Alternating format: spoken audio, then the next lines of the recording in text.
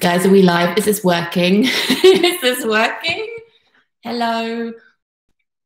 You know, I was quite nervous to do this because I have never done a YouTube live before. I've only done Instagram lives before. So if you're watching this, obviously it's going to take a while for people to join. But if you're watching this, can you let me know if the camera is looking okay? Because I'm just using the webcam. Height of sophistication here. So just let me know if the internet connection is okay. And also let me know where you're hailing from. Hi, Sana. You know, Sana is making vegan pasta and I'm really excited to see how her pasta turns out. I feel like we're having a booktube cook-off, Sana. We're gonna have to compare results. Oh, great. The camera's looking great. Yay. Hello. Okay, so we've got people from Russia. We've got people in Stockholm. You're also making vegan pasta, Marie. That is very cool. Hello from New York, Argentina. Amazing. Okay.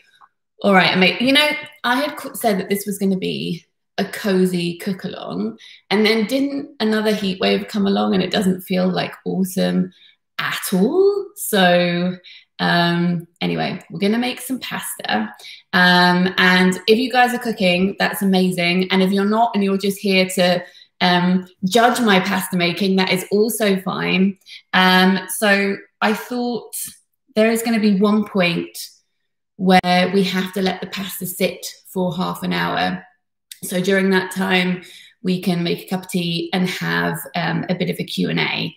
And I know that some of you are not making pasta and are just making the sauce, which is also, of course, absolutely fine. So I don't know how long we should wait to let people get here, because if people are cooking, I don't want people to, it is live, Angela, the pressure.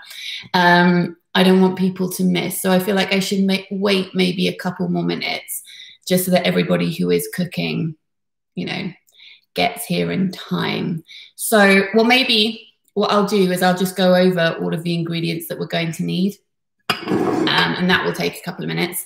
And then we can start. So firstly, what we're going to be doing is we're going to be making the pasta. And for that, you will need this. I know I've shown these on my channel before, but they are one of the greatest pleasures of my life. These are OXO Good Grips, not Spawn, not gifted. And I love the way that they open and close. It's so satisfying. And yes, I did use my label maker because I'm a 33-year-old lady and that's the kind of thing that excites me. So we're going to need 310 grams of plain flour, which is 2.5 cups, if that's a measurement that you use instead. We are going to need 4 eggs. We are going to need a tablespoon of olive oil. And then we are going to need I think it's about a teaspoon of salt, but I just eyeball it. So that's what we need for the pasta, which is what we're going to do first. So we're going to assemble the pasta and then we're going to let it rest for a little bit. And while it's resting, we are going to make the pasta sauce. So I'll just grab the ingredients that we're going to need for that. Bring them over from where I had already prepared them in advance. Okay.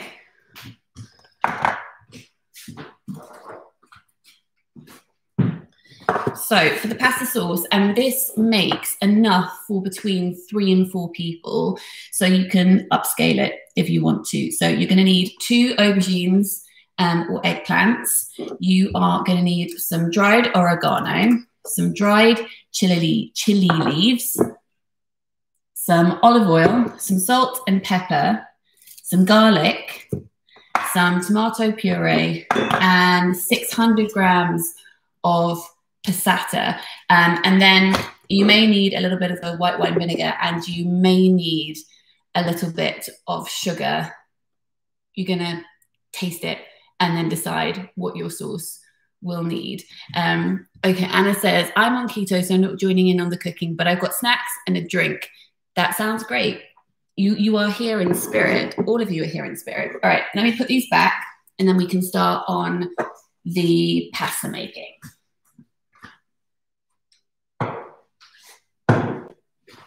I did think about, sorry, I know the light's changing as I move.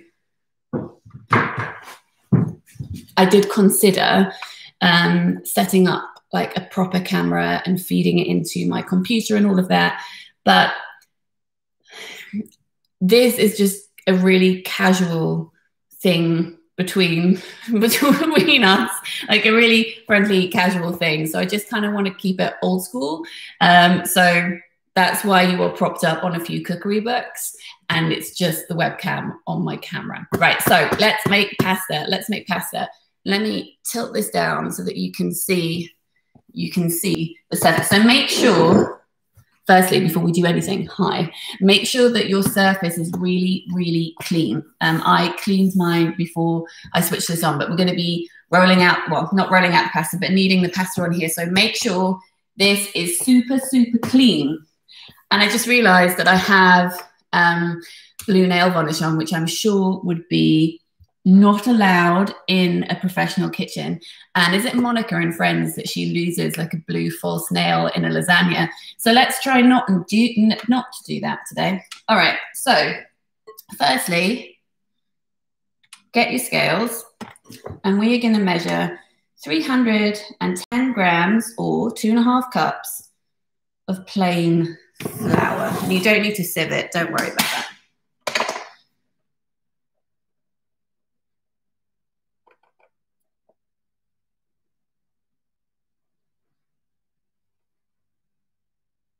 Okay, I have got 316, so let me grab a spoon.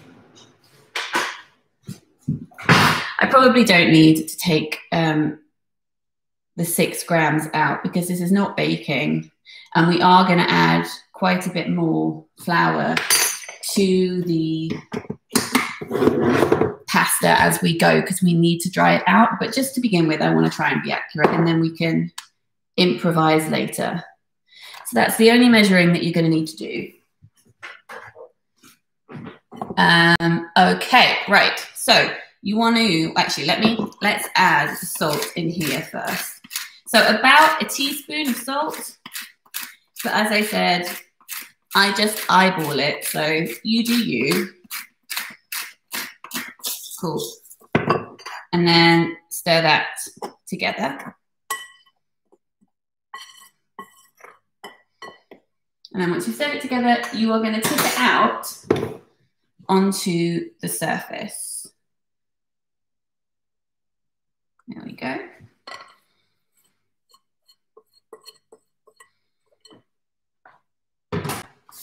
Okay, now what you want to do with the flour once it's on the surface is you kind of want to make it into a little volcano, okay? So you're going to put a little hole in the middle, and you want the sides to be high around that because we're going to put our eggs inside here. And they will escape a little bit, which is not a problem, but you want the majority of the eggs to stay in there. Otherwise, it's going to get messy. I think this bit is really fun.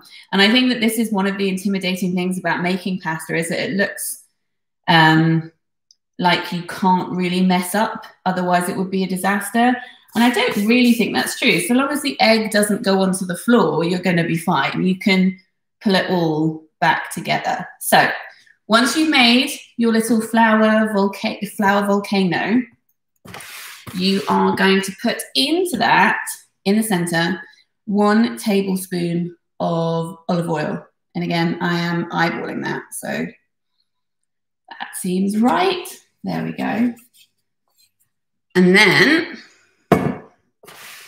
we are going to do the fun bit. We're going to crack our eggs into the center of here. Now, let me bring my bowl back to crack them on the edge of. Now, this is where it could get messy, but as I said, it's okay.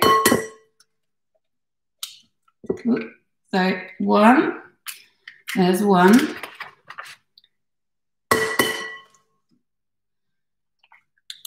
2, it's already quite full. As you can see, it doesn't really contain 4 eggs. You may need to push the sides up a little bit, but don't let the flour go in because we're going to mix it before we knead. 3, See, it's trickling. It's trickling. That's okay. That's okay. And 4, which I'm going to do really quickly because otherwise we are going to be in a bit of a mess here. Come back, egg, come back. This is why the surface needed to be clean. And I told you it was going to get messy. All right, there we go. Right, it's sticking. Now, you need to grab a fork. And you need to beat the eggs in the middle. So you're breaking up the yolks, okay? So you're just breaking them up like this.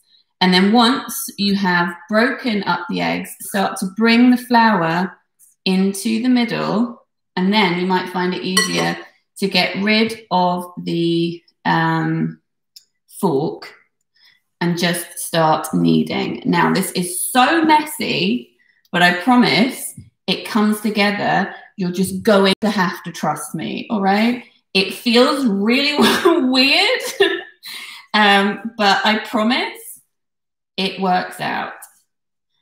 Okay. I would ask you to type and tell me how this is going for you, but I have a feeling that your hands are gonna be full, okay? So I understand that you can't type right now because I certainly couldn't. Okay, you see it's all coming together a bit. It's really sticky and we want it to be like that at the moment. And then, as I said, we'll add more flour later. I think the weirdest thing that I've needed, because when I started doing cooking and baking, which really was like during lockdown, I didn't bake so much before that. I did a lot of like savory cooking, but I really started to do baking during lockdown. The weirdest thing, yeah, sorry, what I was saying, yes, I started doing bread, which is quite dry when you knead it, and that feels fine. But then I started to do more pastry stuff, see, coming together.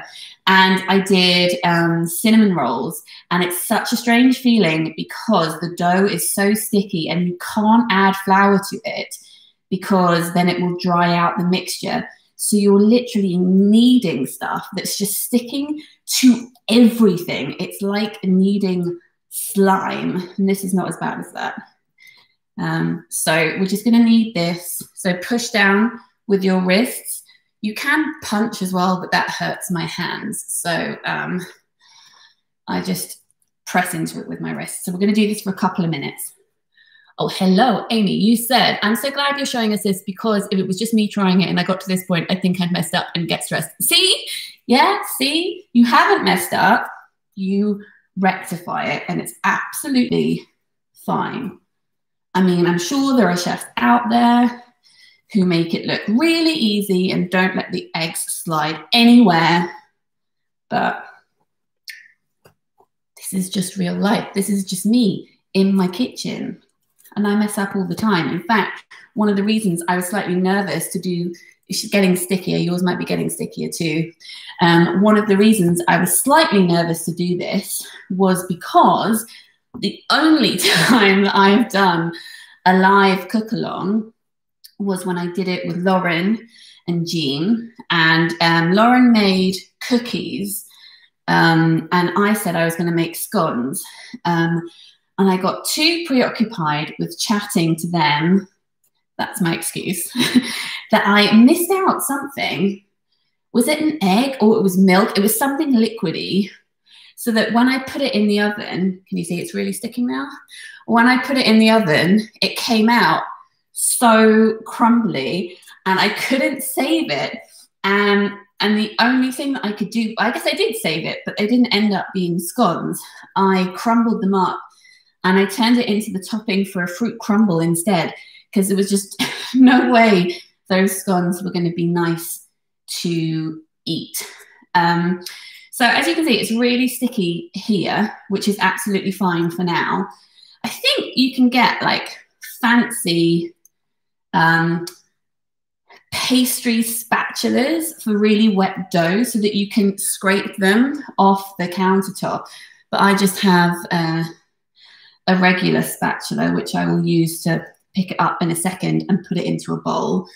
But for now, I'm just gonna keep kneading, even though this is what I mean about it feeling like counterintuitive, because you want to add flour to it, but we're going to do that a bit later. We're going to do it a bit later. Okay. It's a bit of a workout, I think. At least I like to think that. Not getting much of a workout in elsewhere, so this can be my workout. So yeah, I'm going to do this now, and you might want to do this depending on how your dough is feeling. Ask your dough what its emotions are. I'm going to use a spatula. You could also just use a regular knife, but you know, be careful. I'm just going to scrape this off the surface. There we go. And I am going to add a tiny bit more flour.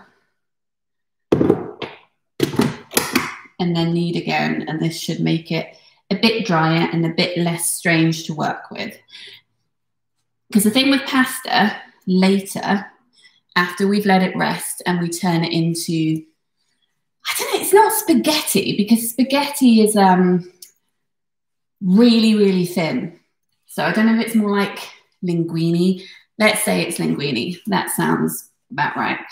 Is that before you cook it, you have to make sure that it's really dry.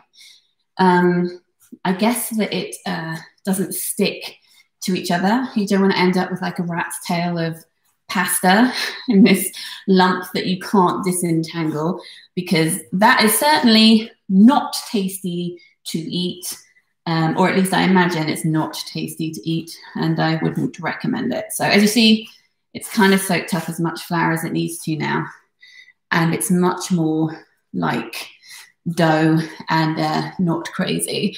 Marie, what are you doing? My dough is feeling some imposter syndrome as it's vegan, but I'm reassured. I reassured it that it would be okay.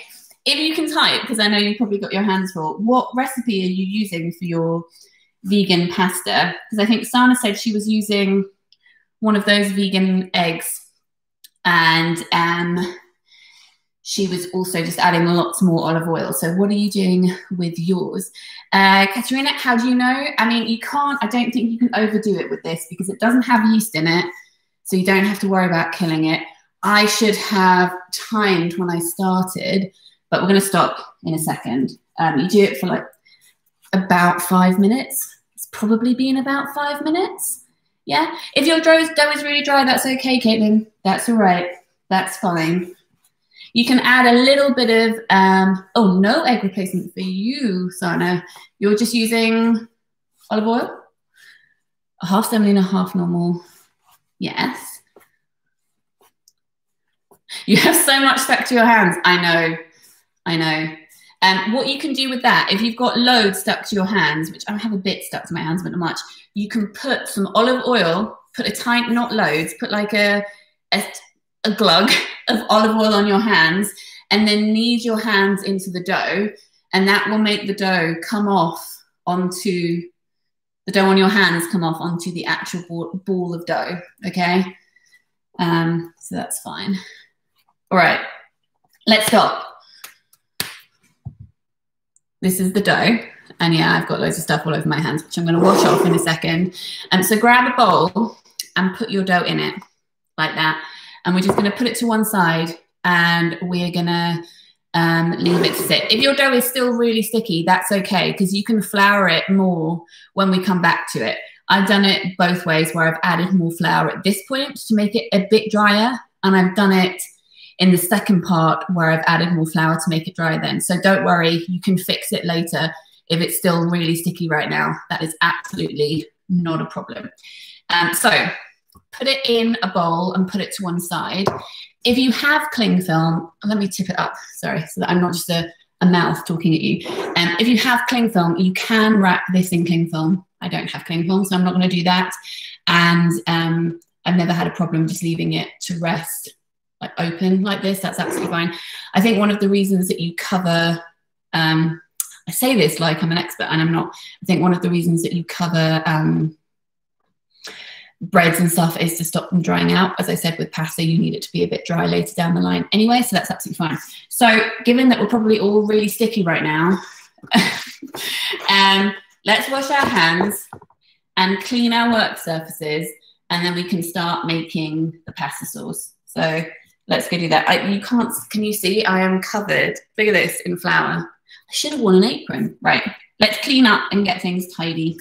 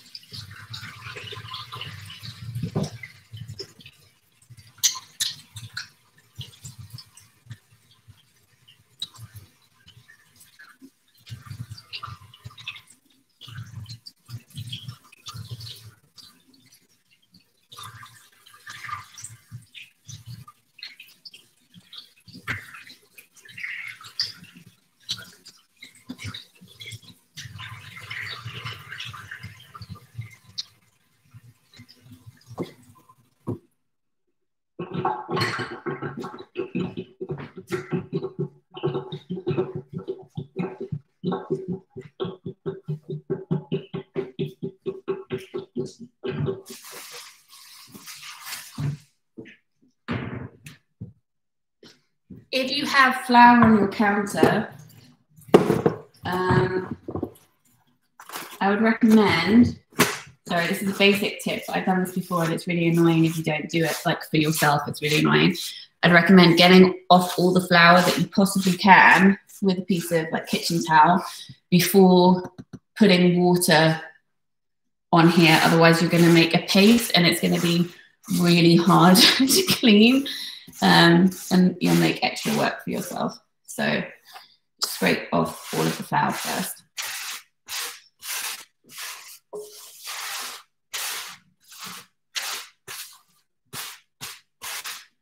Greg, did you try the oil and is that what's working? I hope that your hands are less, you know, covered in what would we call it? Like gunk, pasta gunk? That doesn't sound appetizing.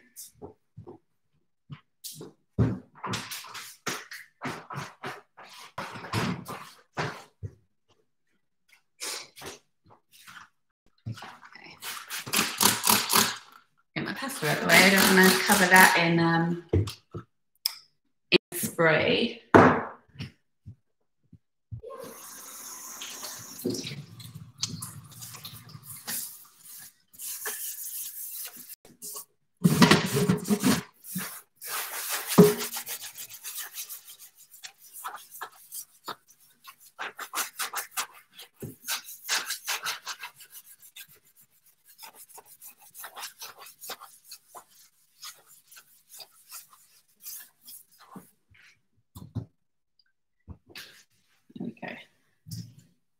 Gosh, it's satisfying. Why is cleaning so satisfying? All right.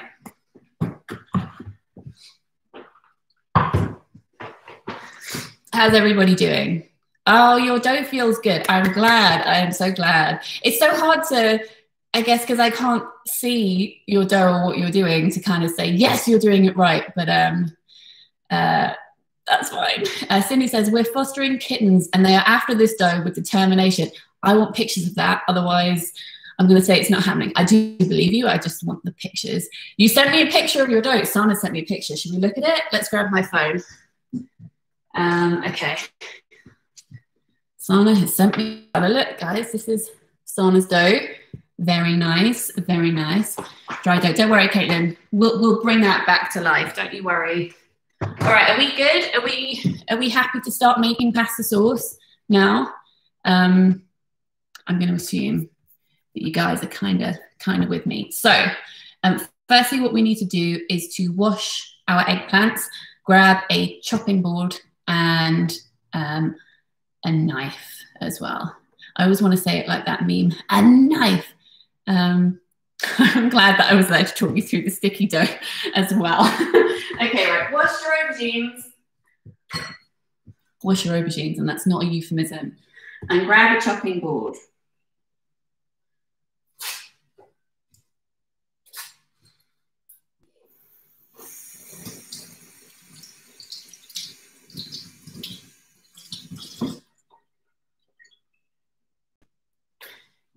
Okay, and a chopping board.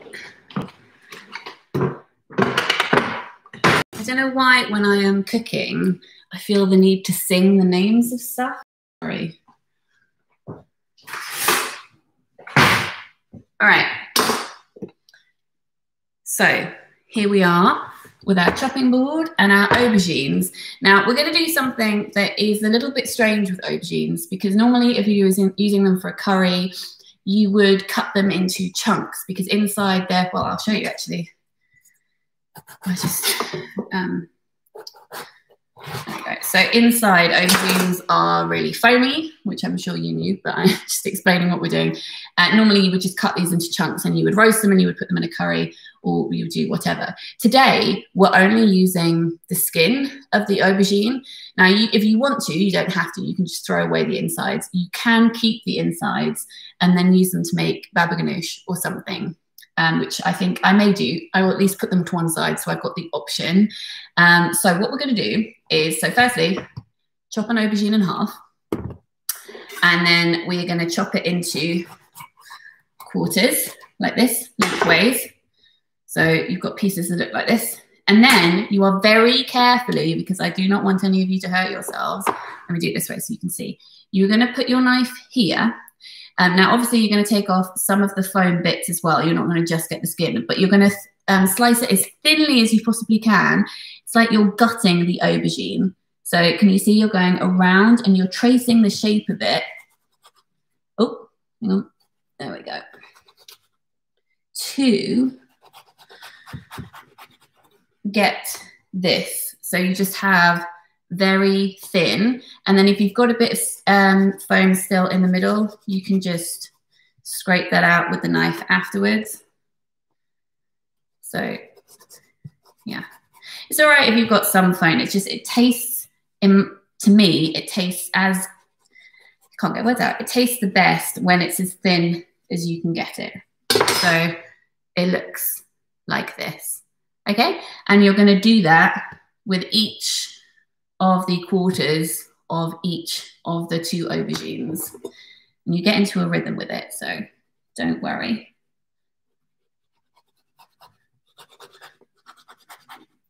Make sure you keep your fingers away from the end of the knife. You don't want to end up with fewer fingers, she says. Okay.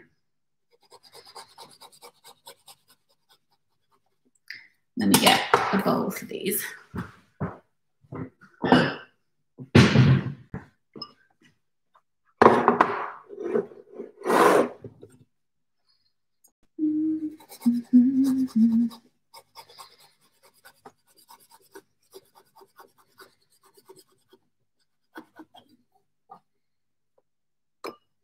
Okay, that's 2 done.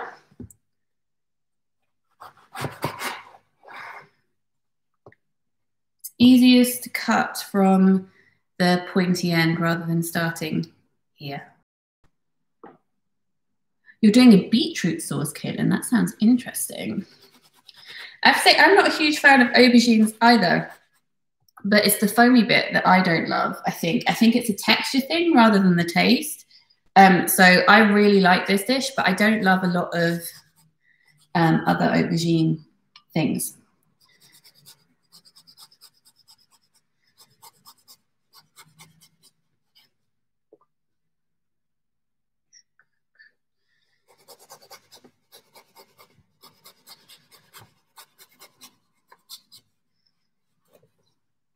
Okay, 3.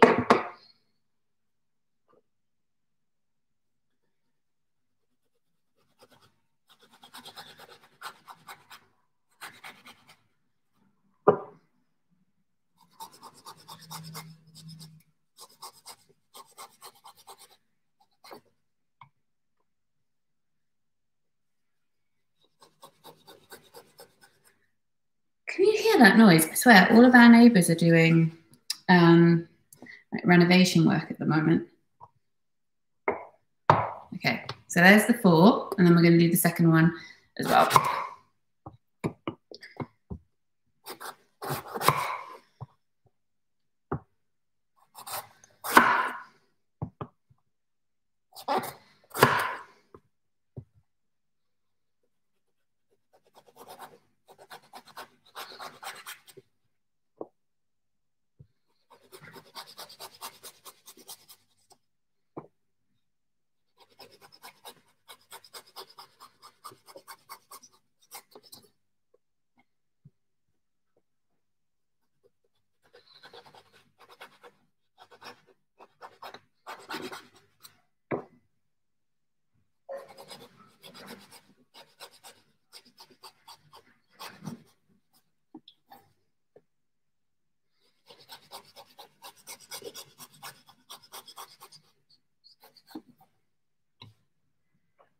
Sorry, I realise I'm not talking much at this point, but I feel like this needs a lot of concentration.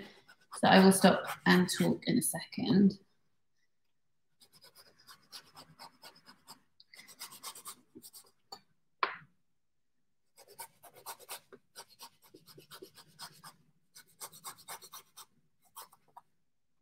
One more. What's Angela saying? Angela says, my dad always cuts them like you, then gives them an egg wash, then turns them in flour and then fries them. Oh my God, that's like, oh, what's it called? It's like tempura. That sounds awesome. Yeah, crispy aubergine skin is where it's at. Which is why we're cutting them really thin, because it's the skins that go crispy when you cook them. They're not going to go super, super crispy, but the foam obviously doesn't. And it's that texture that you want. So that's why we're cutting them like this, as opposed to just having big chunks of aubergine. All right, I'm going to put these to one side for later.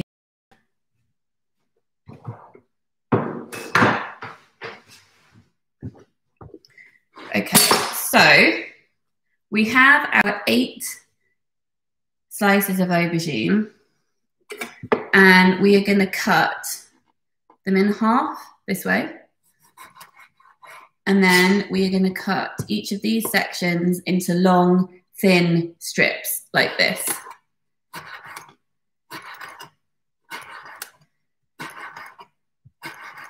So they end up, I'll show you, I'll hold them up. So they end up looking like this. So they're half the length of one, and then they're really thin. Kind of like French fries, I guess. That's kind of what you're cutting them into. And you do that with all 8.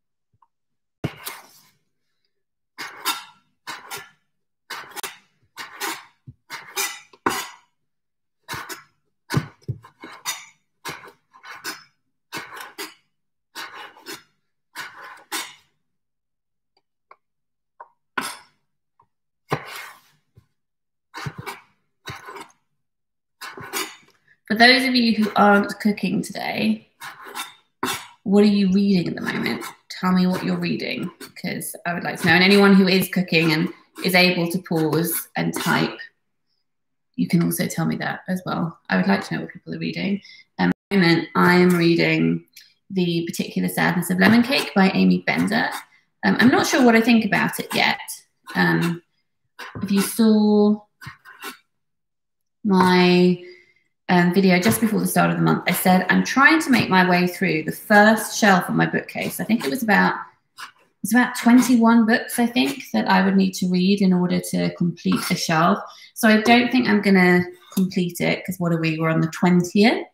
And I still have a few to read. But it has been really good to get through books that have been sitting there for so long. And, you know, the kind of books that you've put off reading, but you have no idea why you've put off reading them. And the Amy Bender is one of them. I think maybe I have more of an idea of why I haven't read that one than some of the others on that shelf. I read another novel of hers, which I didn't love. And I bought a few of her books after having loved her short stories. So I think, though I don't want to speak too soon on the novel I'm currently reading because I'm only about 60 pages in, I think I prefer her short stories to her novels. But we shall see. Okay. You are reading, oh.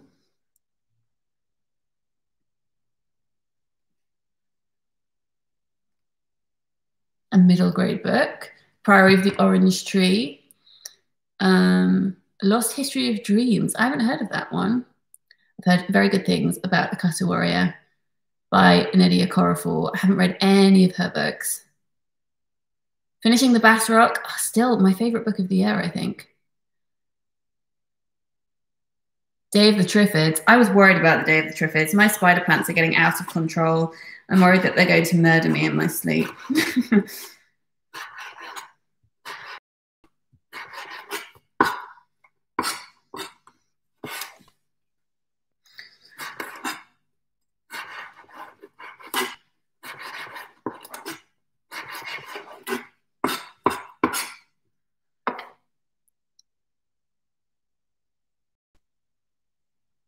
I think Virginia Woolf's writing is very Marmite, and it's also the kind of writing that I really have to be in the mood for, and it's the kind of writing that I can appreciate but not necessarily love in the moment. Girl, Woman, Other is so good. If your skins are a bit thick, should we shave some of the foam off? I did when I was doing it, yes. Yes, I would do that, Greg. You don't have to, but as I said, they are the nicest when they're thin. So mine are about that thick. So they're not nothing. But yeah, they look like this. Okay, so I'm going to push that to the edge of my chopping board.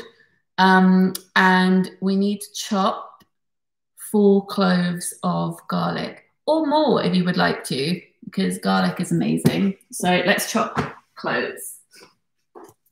Look at this beast. Look at that. That pleases me a lot. Okay, right.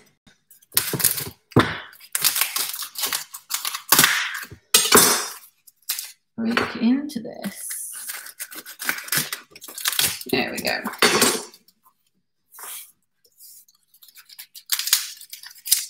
Wow, I might do 5 because these are quite small. 2. That one is tiny, for instance.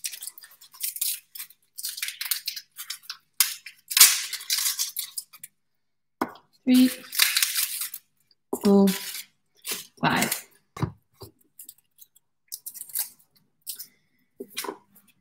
Peeling garlic cloves is one of my least favorite things to do. So a tip, get a knife. You know, not that I particularly want to reference Harry Potter right now, but unfortunately, a lot of my references in my head are tied up into that. There's that scene when Harry's reading the Half-Blood Prince's diary, and it says to crush the pods to get the juice out, and everyone else is trying to squeeze them and it's not working. That's what we're going to do with the garlic. We're going to crush it. So if you get the clove, get a knife, put your hand on top of it, and then crush. And then the, what do you call it? The covering comes off straight away, and it's really easy. So again, it just comes away so satisfying. You don't need to try and pick the peel off and end up with garlic under all of your nails.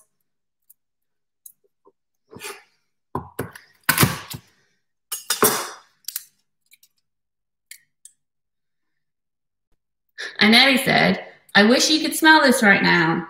But if you're cooking it, you can. All right. So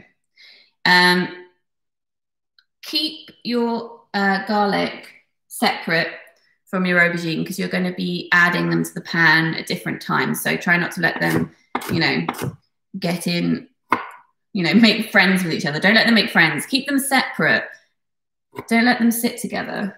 I'm going to cut off the ends.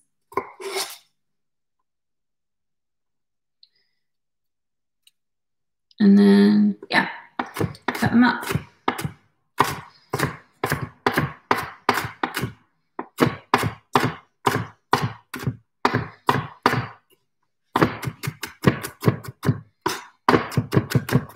Ooh, come back.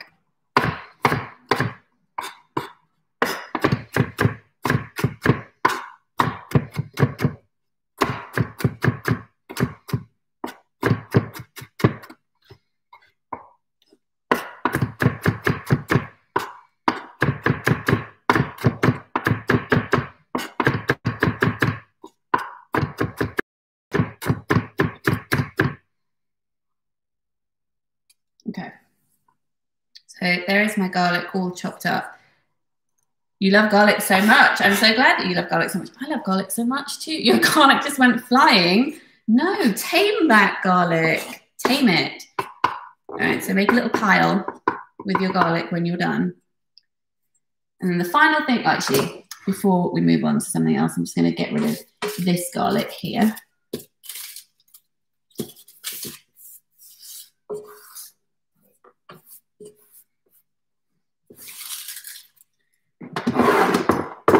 Put it in my compost.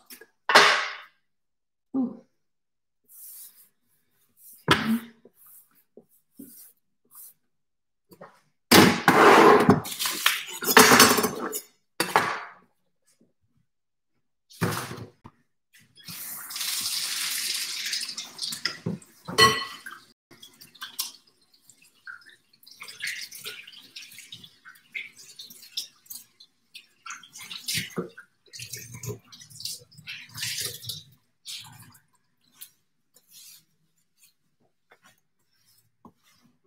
Okay. How are we getting on?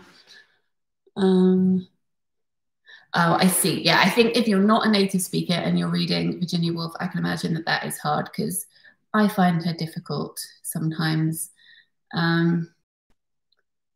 I think you're quoting this pleases me a lot, but I can't remember what I said about that. I don't know what I said. Was it the garlic? Was it how big the garlic was? Okay, finally, the last thing that we need to chop is the basil. So my basil, where is it? It's over here. It's my little basil plant. So how much should I say? I think I said a handful, didn't I, of basil? So a handful of basil. I'm just going to grab a few stalks from this.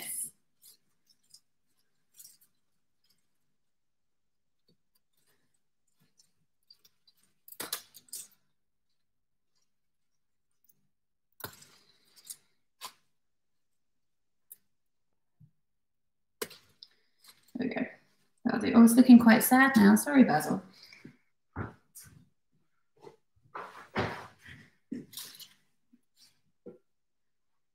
Get rid of this soil. Don't need soil. It's not good. Right. And then you want to separate the leaves from the stalks and put the leaves to one side for later.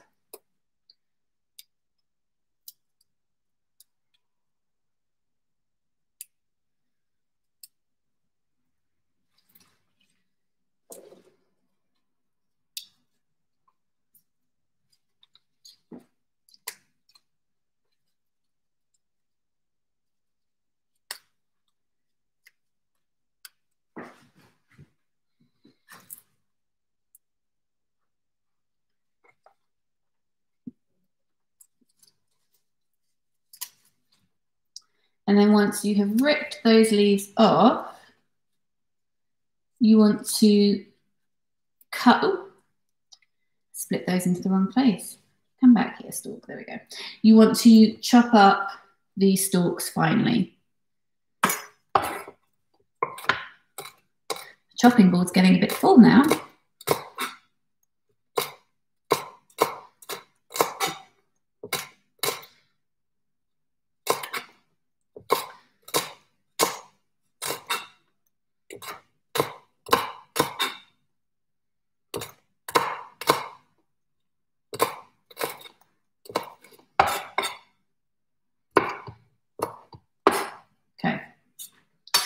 And as I said, we're going to be using these leaves later. So put them safely to one side. I'm going to pop these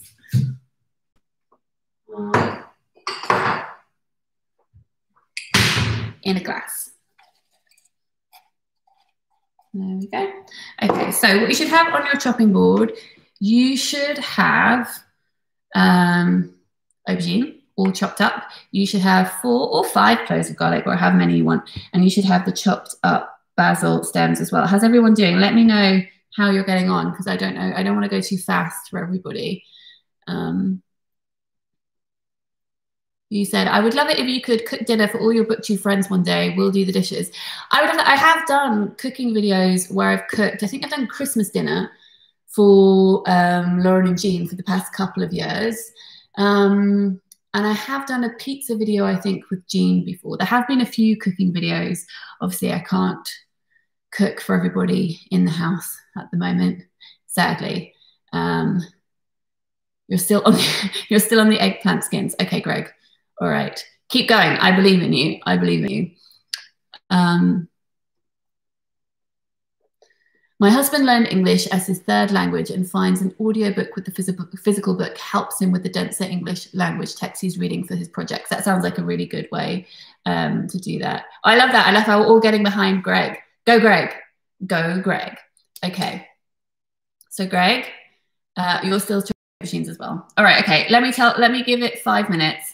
I'll let you guys who need a bit of time to catch up before we start cooking. So I think I'll make myself a cup of tea. If anyone else would like to make themselves a cup of tea, you do that. You do that. We all need caffeine.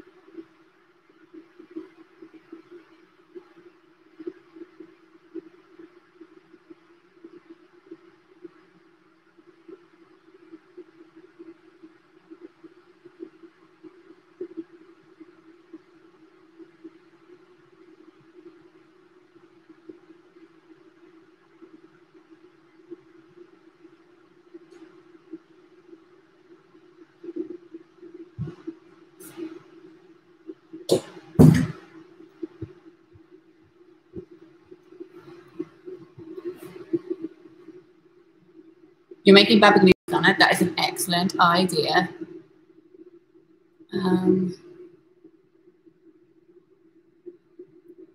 That's true. I think that's the problem also, and that's something I always think about reading books in translation.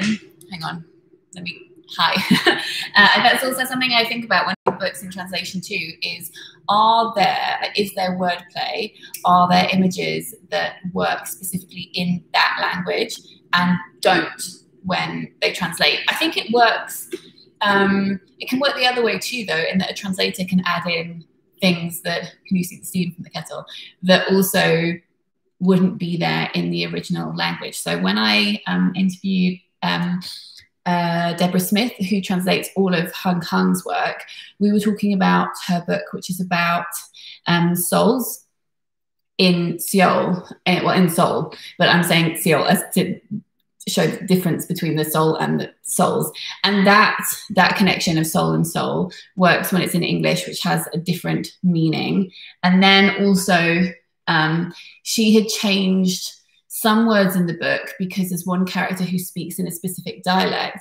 So then when she translated it into English, she put their speech in a Yorkshire dialect to reflect a different way of speaking, but obviously that's very different to the original text. And I find all of that kind of thing fun. You want a quick tea tutorial? I mean, here is my mug. Maybe this is back to front to you. It says J. Boiling water. I've got Earl Grey in there, but normally I just drink normal tea, which is in here. But I've got Earl Grey, and then I let that stew for 3 to 4 minutes and add a bit of milk, and that's it. It's not very exciting. Translating slam poetry into Welsh, that's interesting. Yeah, some of my poetry's been translated into Greek, and I always wonder what that is like. And with the Franklin books that have been translated, in most languages, the translation doesn't rhyme because they've just translated the words into the other language. And if you made it rhyme, the likelihood is it's not going to rhyme in another language if you're just translating the words as they are. But then I noticed that the Spanish editions of the books, there's some in Castilian and some in Catalan, they rhyme. So they have changed the text a little bit in order for it to rhyme. And it's really bizarre to know that different versions of your book are out in the world in different languages that say slightly different things. And as someone who likes to be able to control things, that's, I think any writer would feel that, like you want to control or have, final decision on the text that goes out into the world because it's got your name on it, but you can't do that with translated editions, and it's really, really strange. How much of the basil stalks I chopped? It was a handful of stalks and leaves together, and then I pulled off the leaves and put them to one side, and then I chopped up the stalks. It's not loads. It's really, you can have more than that if you want. I mean, obviously maybe not 10 times that, but I think even up to twice that is really not a problem. Exactly, Greg. So Greg's saying that it's interesting with the picture book because obviously the pictures still have to work with the words. So I'm assuming they can't have changed them that much. They can't say, for instance, that Franklin and Luna, if it's saying, like, try and remember my own book, that Franklin and Luna love books about treasure hunts and pirates and acrobats and apple pies. Like, so that's some of the things that it mentioned. They can't say, for instance, that they love trampolining, books on trampolining, or books about volcanoes, because there are no images of that. So I assume it must adhere to it quite closely. Yeah, and exactly, with the children's book, rhythm is very important. So if you're translating it and the rhythm loses something, that's also an issue. And I've noticed that there are, in certain editions, more words. So for instance, German, there are a lot of words compared to the English edition, but it has just been translated. It's just it's a wordier language. So the text is a bit smaller, I think, because they had to accommodate that. It just looks quite different, and that's really interesting as well. Will the second and third Franklin book be translated into German as well? I hope so. That one was, I think, the last one to be translated. So that only came out really recently. And I think with COVID and everything, it's just pushed a lot of things back. So I hope so. The Franklin book, the first one, is out in German right now. Well, that's interesting, Jasmine. You can tell me how different the text is. Right, okay. I'm going to put some milk in this tea.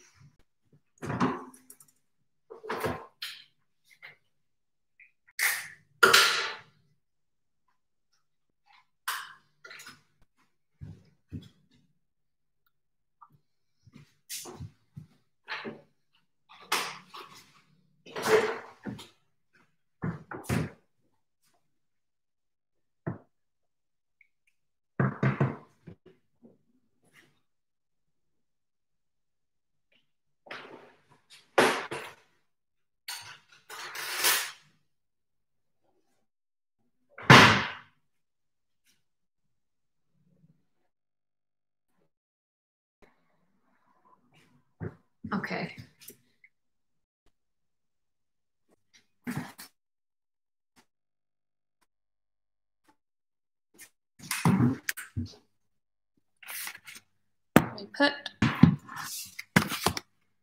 There we go. You're very high up now. Oh, here we go.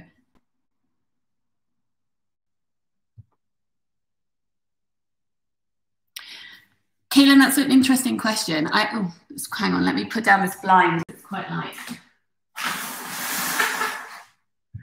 Is that better? I think.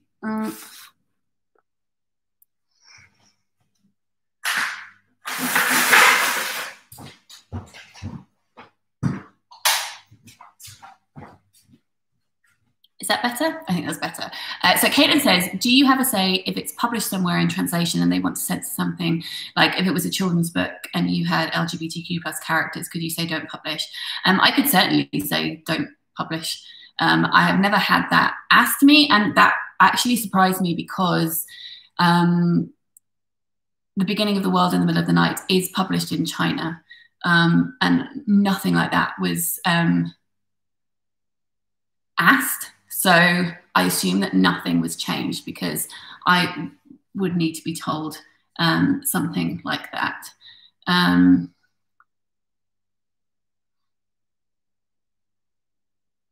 think probably it depends on the publisher, but I think my publishers would know that I would not be okay with that because we've talked about censorship before. Okay, right, let's start cooking. Let's start cooking.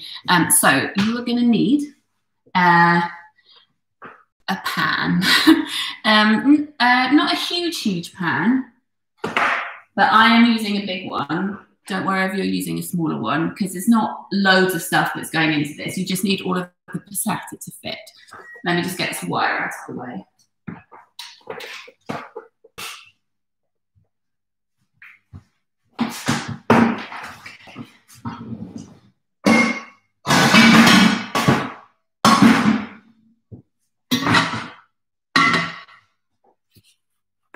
Okay, so you want to pan on your hob. I realize this is quite dark. It's good, the lighting is going to change, but okay. So you want to put it on the hob and you want to put the gas on. Oh, this hob, I forget. It doesn't like to work. Put this one on instead. You want to put it on a very low, let's say a low to medium heat. Because the thing with the aubergines is that you need to cook them slowly so that they crisp up. And it takes about 5 to 10 minutes. So firstly, pop a bit of olive oil in your pan.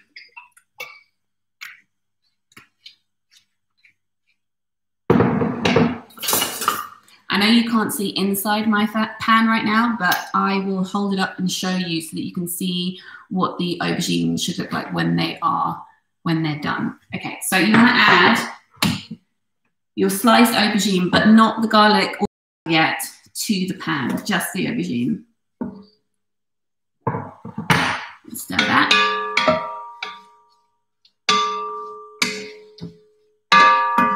And then you want to add in some salt and pepper.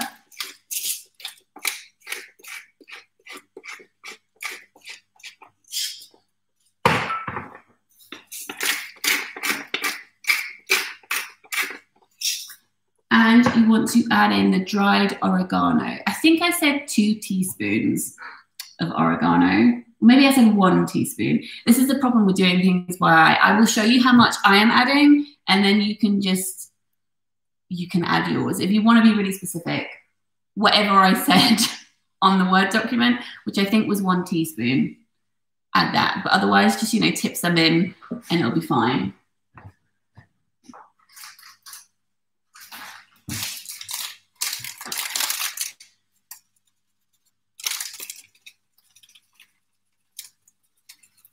Okay.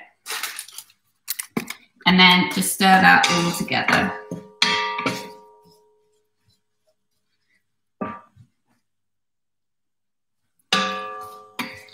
And then you just want to cook that, let that cook for 5 to 10 minutes, stirring it occasionally. While this is cooking, I'm going to open the passata just so that that's ready to go in when we need it. So if yours is like not in a jar, mine are in cartons. If yours are more fiddly like that, I would open those now just so that you have them ready.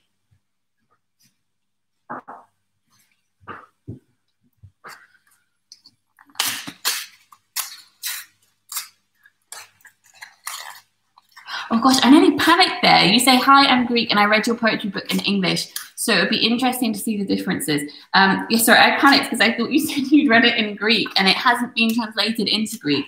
It was just for a Greek website, and the guy who ran it translated, I think, 5 of my poems.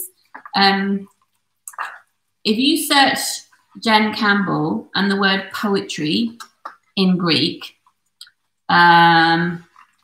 and maybe the girl aquarium, then it should come up, I think. Yeah. How much pasta? Do you mean passata? Which of these? These are ridiculously cute. Ridiculously cute. So I have 600 grams of passata. Each of these is 200 grams. Okay.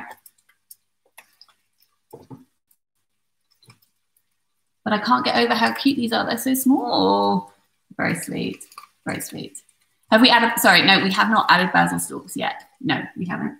Just the aubergine. So it should be sizzling a little, but not loads. And it should start to brown. You're just kind of drying them out a little bit. That sounds like a really negative thing. You're frying them. That's what you're doing. That sounds better than drying them out, doesn't it? Yeah.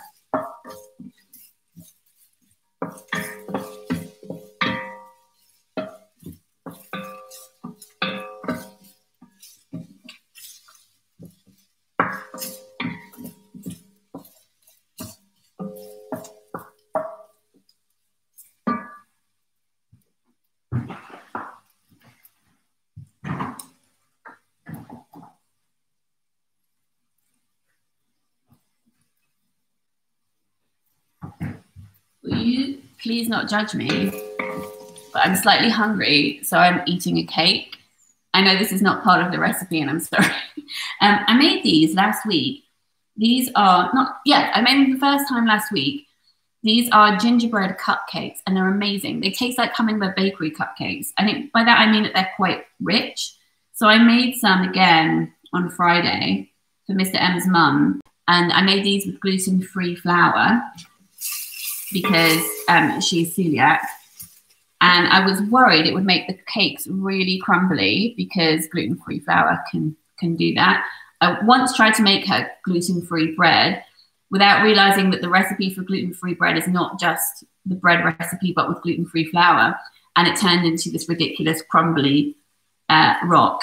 Yeah, so these are amazing. These are gingerbread cupcakes, and they've got a cream cheese frosting. So I'm going to make these in a reading blog at some point because I honestly think these are the best cakes ever. And I don't give myself credit for that. I give credit to the person who made the recipe. Yeah, delicious. Also, is it just me, or does gingerbread make you think of Christmas? It really makes me think of Christmas. And again, it's really warm outside, but the other day when I made them, it was not, and it pleased me. I keep saying things please me greatly, but these definitely please me greatly. So if you have any cake in your house and you would like a quick cake stop, I won't judge you. So please don't judge me.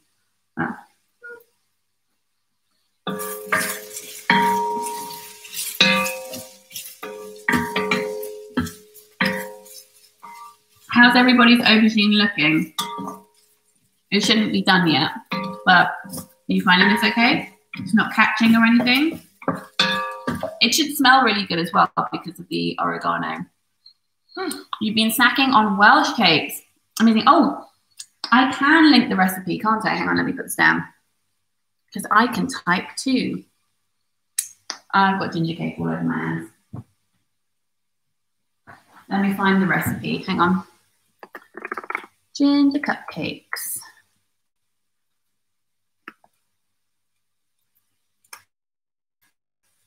Okay, this is the recipe.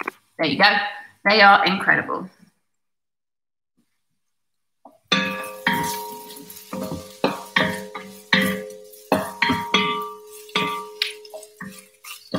So what I've noticed with the aubergines is that what you do when you cook them is that at least about this point for me, they're starting to look quite oily and soft. And that's it means that it's halfway through. If we put the passata in now, these would end up being really chewy and not nice.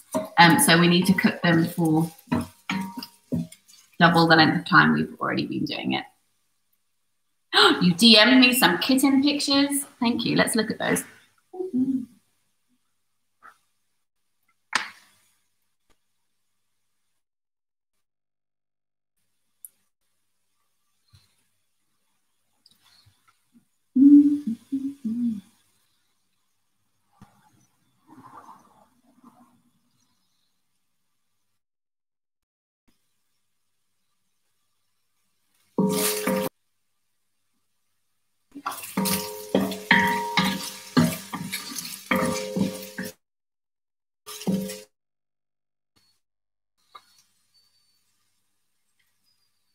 Oh my goodness.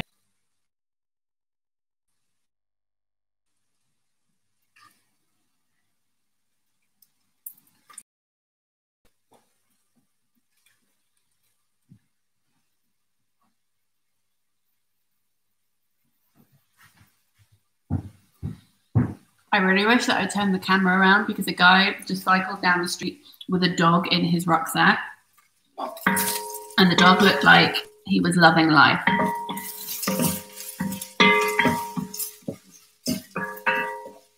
Oh yeah, I was opening these, wasn't I? That's what I was doing before I went and got myself cake. Scissors.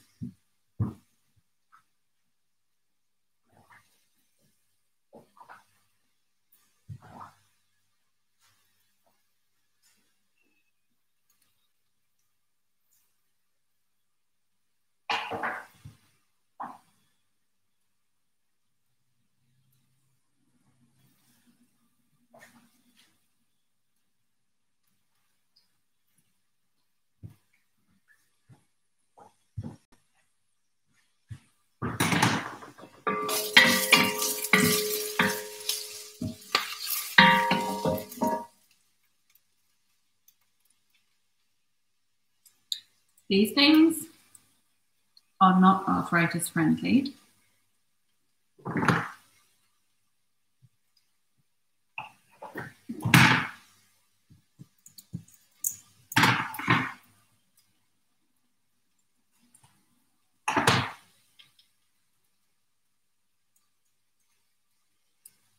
I'm glad I started opening these now because it's going to take me ages. 1, 2.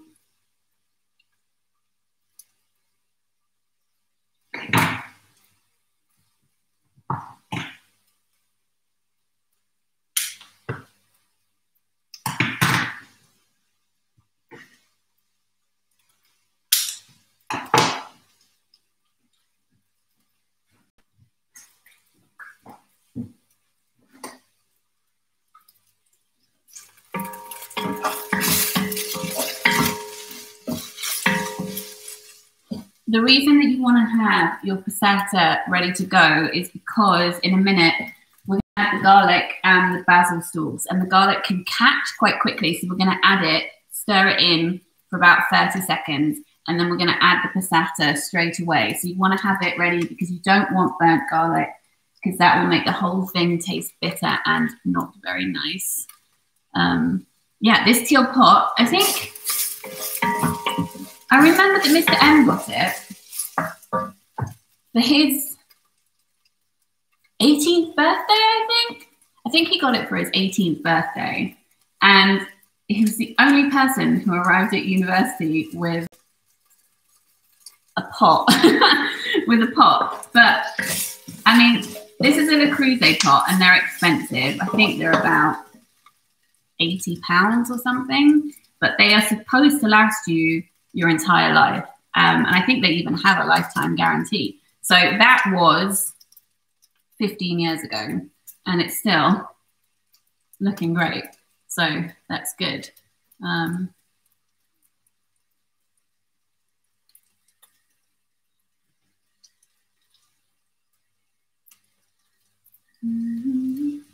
Okay.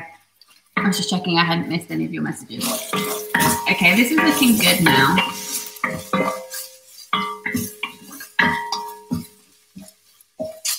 I don't know how to show this to you, because if I hold you over the pan, I think you'll steam up because it's hot.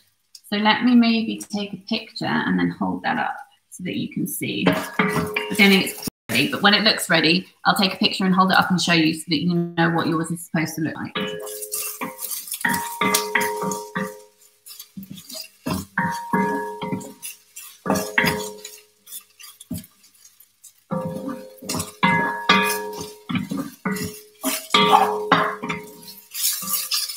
Yeah. Oh, I told you, steam.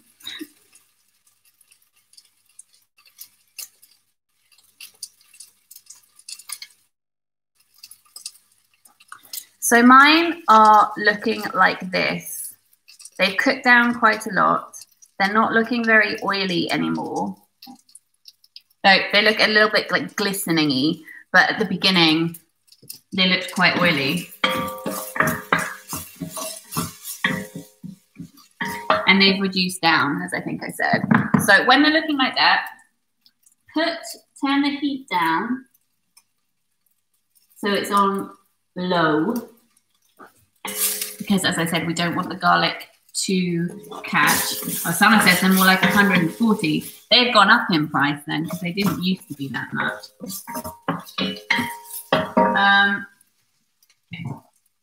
Okay, grab your basil and your, what's this called? Garlic. And add it to the pan, only for 30 seconds, and stir it the whole time. And it should smell amazing.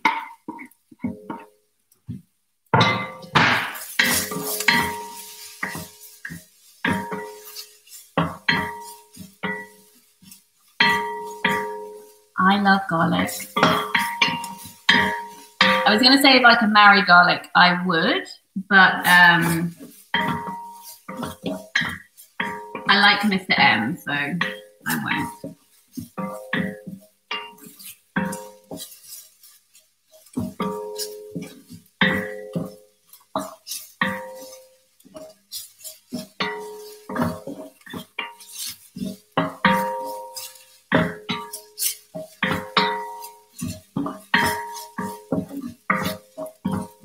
Okay. I think that's been about 30 seconds. So I'm going to add in the passata. Be careful it doesn't spit at you, because that will hurt.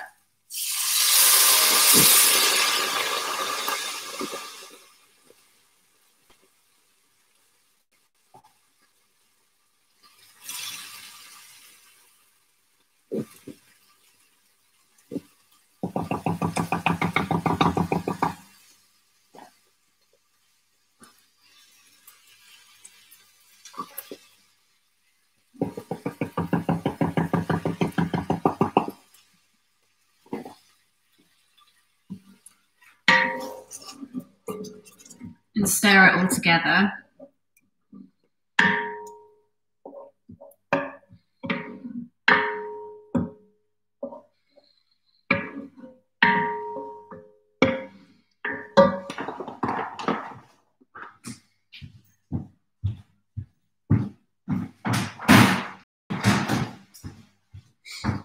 Now that you've added the passata back in, you can turn up the heat a tiny bit, but you only want it still on like low to medium, because you don't want it spitting up and hitting you and stuff like that. And if you have AMG, I don't know what that is. We may have that, but I don't know what that is if we do.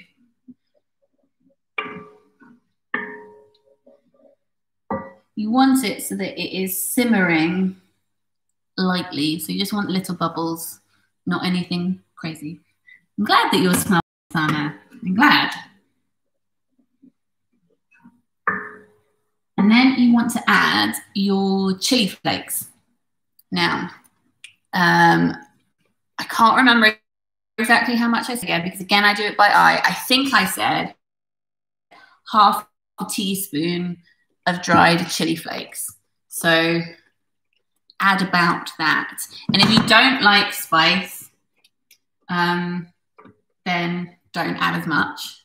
I would recommend adding a little bit, even if you don't like spice, because I think if you added a tiny bit, it wouldn't really make it hot. It would just, but it would have some effect on the flavor. So add a tiny bit, even if you're not adding in the whole amount.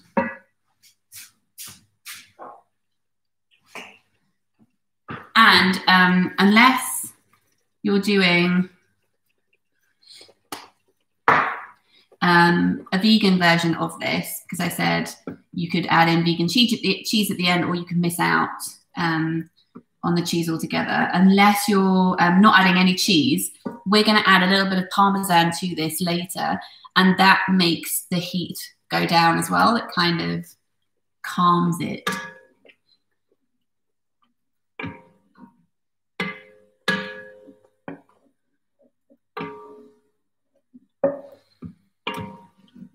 Okay, so you want that to simmer for about 10 minutes. So whilst it's simmering, I'm gonna tidy up my workstation, and do a little bit of washing up, just so that it's keeping things tidy, which will give you time to do that as well if you want to, or if you're a little bit behind, which is fine, I'll give you time to catch up a bit as well. So I'll be back in a minute. I'm just going to do some washing up.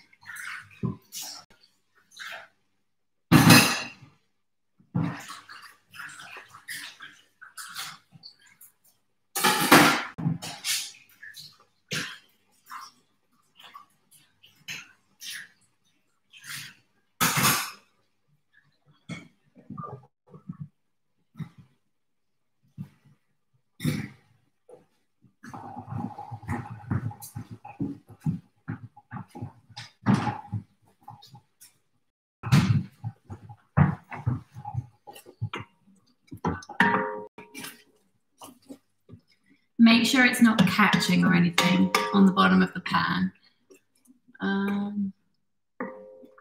Oh, AMG is a brand for pots with a special bottom. You won't burn anything. Oh, that's really interesting. Oh, hang on. I feel like maybe I have seen those frying pans, maybe. Or else I'm had something else in my head. Yeah, because the thing is with the Cruze is that, well, one, they're really heavy, which I sometimes find difficult. And two, if you burn them badly, well, that's not great, is it? It's not great. Right. While this is cooking, you can grate about a handful of Parmesan cheese if you're using Parmesan cheese. If you're using a different kind of cheese, I don't know if it'll work with vegan cheese because I know that that doesn't melt as well. So maybe don't put the vegan cheese in now. You can just add that at the end later on. But if you're using any other kind of cheese, I would grate a handful of it now. And if you're confident in your vegan cheese melting into the sauce, then by all means, go ahead and grate that too.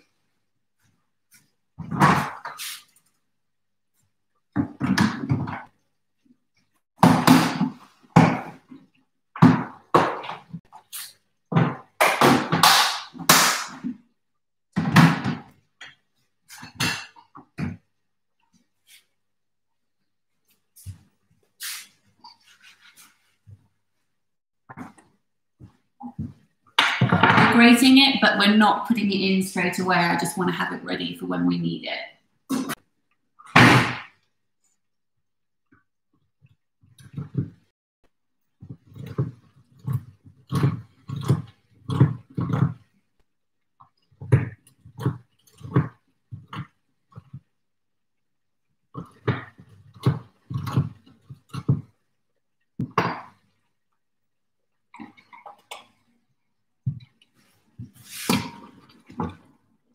Okay, it's at this point that we need to taste test.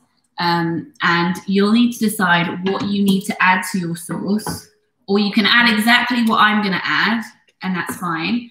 Or if you think it won't work with the way your sauce tastes, because we've all put in probably a slightly different amount of ingredients, then feel free to add in or ignore. So grab a teaspoon, we're going to taste this sauce.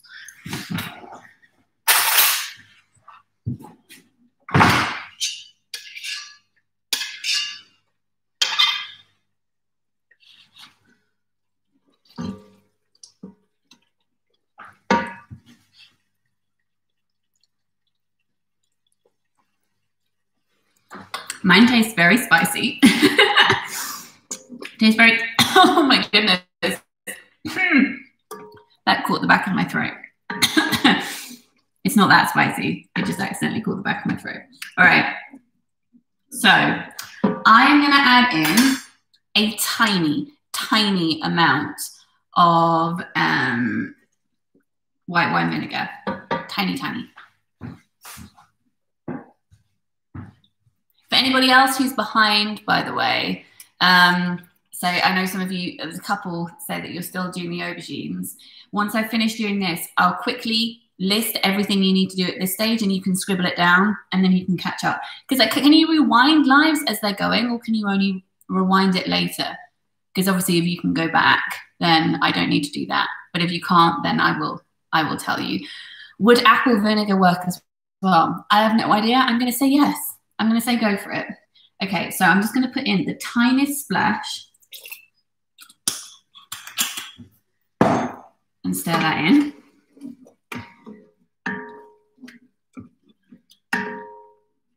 And then I'm going to add in the cheese and stir that in.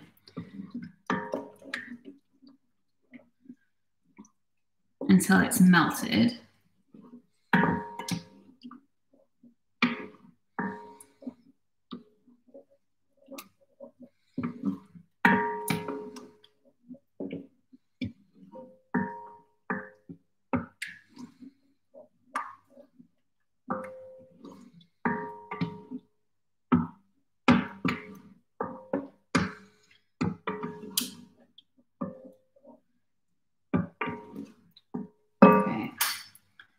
And we're going to taste it again. And if it tastes bitter, it's at this point that we can add in a little bit of sugar to counteract that. But if it's not bitter, then we don't need to do that. Oh, you can go backwards. Okay, that's fine. Then I don't have to tell you what to do. Good, great. It's magic, isn't it? Okay, right, let's taste.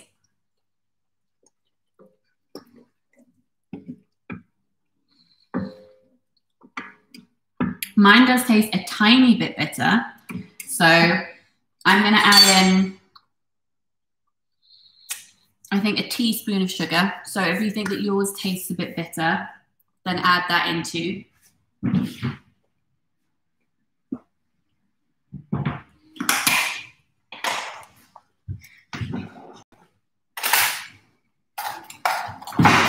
Just a level teaspoon, so not loads. There we go.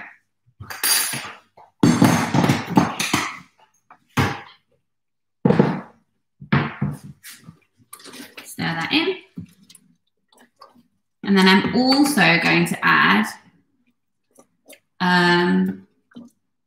about a teaspoon of tomato puree.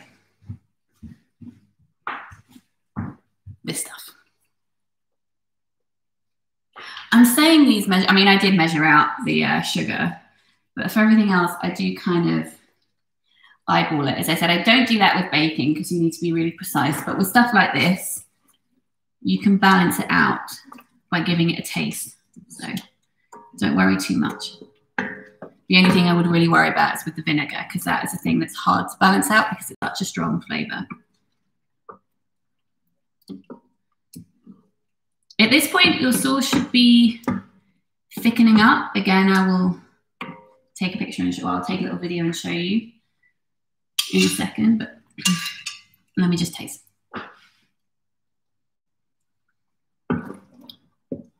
Yeah, that tastes really good to me. That tastes done. I'm going to turn off my heat and I will show you what this looks like.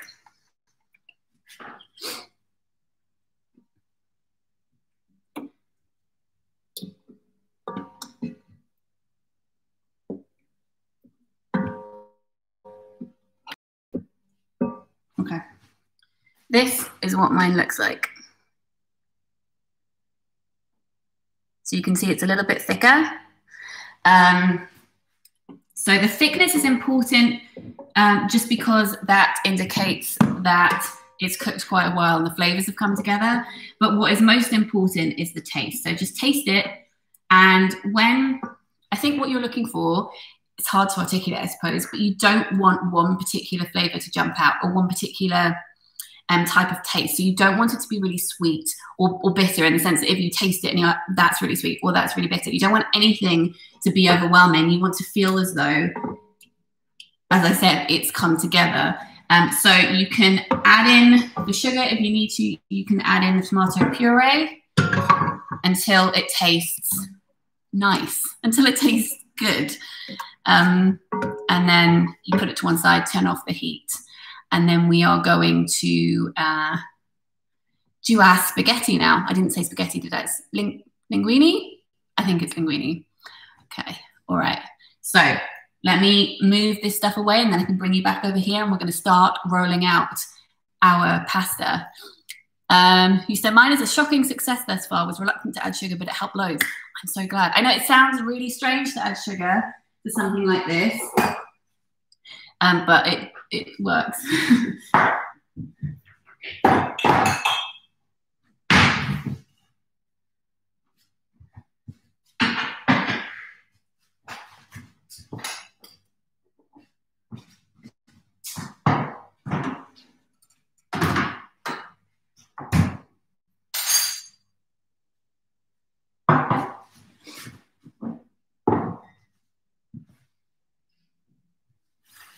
Also, you want to wipe down your counter again because we're going to be rolling out pasta. Is it better if actually you just stay there? Is that better? Because then I can talk to you.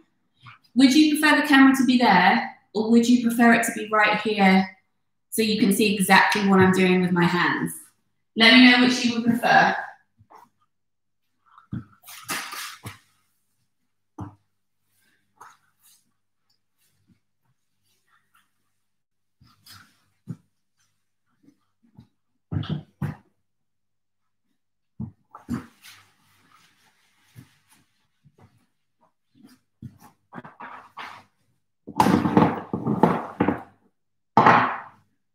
But guys, I forgot the very last bit. It doesn't matter if you've taken it off already. Stir in your basil leaves and they'll just wilt into the sauce. And that's fine. Just stir them in.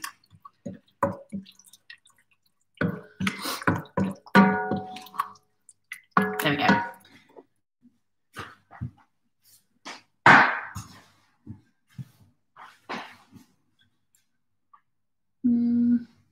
You like this? Okay, I might bring you guys over closer in a minute. But for now, I'll leave you there. Let me know if you can't see anything properly. Just making sure this pan is out of your way. Okay, right. Grab your pasta, your dough. Where is mine? It's behind you. It won't have done anything. It won't have risen. Don't worry, it's not supposed to. It's just supposed to be rested. It needed a rest, okay? It needed a sleep. So we're going to peel it out of the bowl, which might be quite difficult to do. So don't worry if it sticks.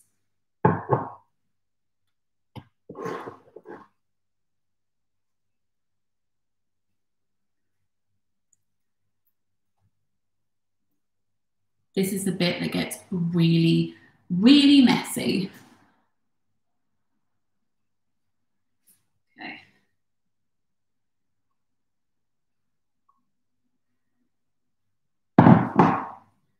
Actually, I think I'm going to bring you guys over because I don't think, whilst I agree it's nice that I can talk to you and do it, I don't think you're going to be able to see exactly what I'm doing unless you're closer, so I'm going to bring you back.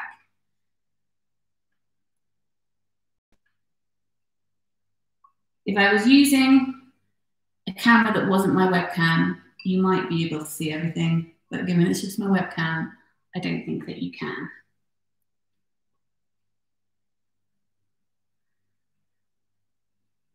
Okay, there we are.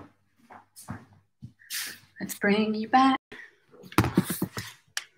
And I guess I've just put it down on the counter and now it's stuck to the counter. There we go, right. Okay, yeah, that's better. So, I realised I made this tea and I never drank it. Okay, we're going to just work with half of the dough to begin with, all right? Just half of it. So tear away half and put the other half to one side. You don't have to be too precise about it. So sticky. Okay, you go over there. And then we're going to put a lot of flour on here, right?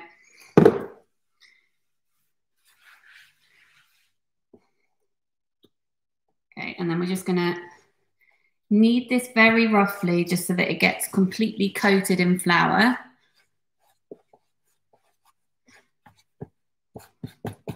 That's fine.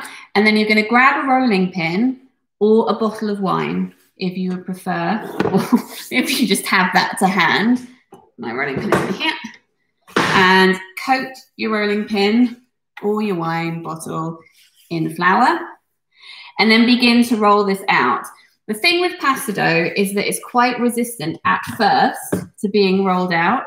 It springs back really quickly. So you just have to keep working it until, see, do you see? If I do this and then it shrinks back. So press down firmly and, you know, power on. You want to dominate this pasta dough, okay?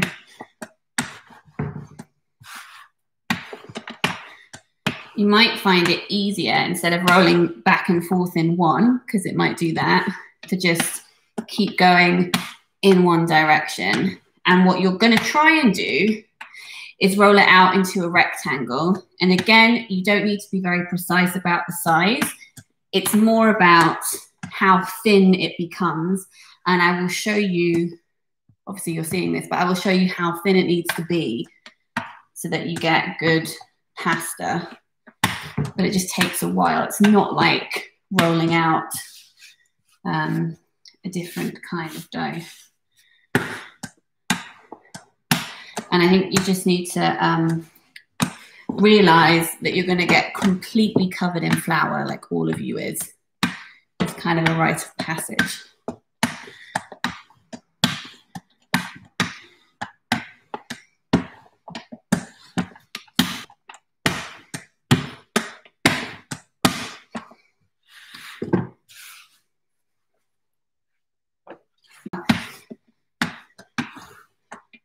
Like, this is the thing, if it's sticky, just add more flour to it. That's absolutely fine. You want it to be really dry.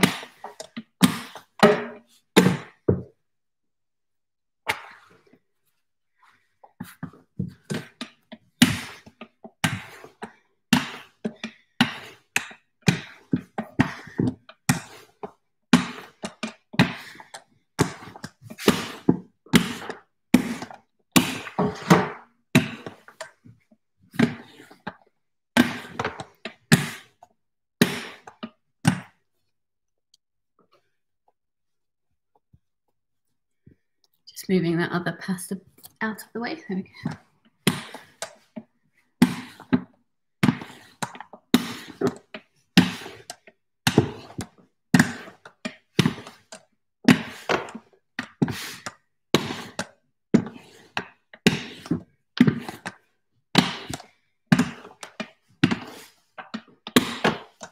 You want it to be as close to a rectangle as possible. I mean, my corners are still, especially here, quite rounded, but you do want it to be as close to a rectangle as possible, just so that like all of the, I was going to say slices, that's the wrong word, but all the pieces of pasta are of a similar length so that they cook evenly.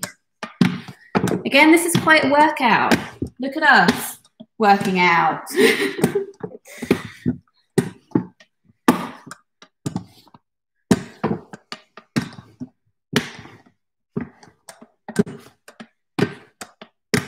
Okay, I think I'm nearly there. I'll show you in a second what it looks like with regard to thinness.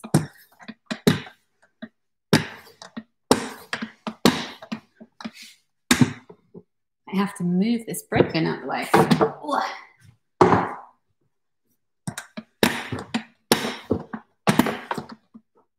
Oh no, I ripped the bottom bit.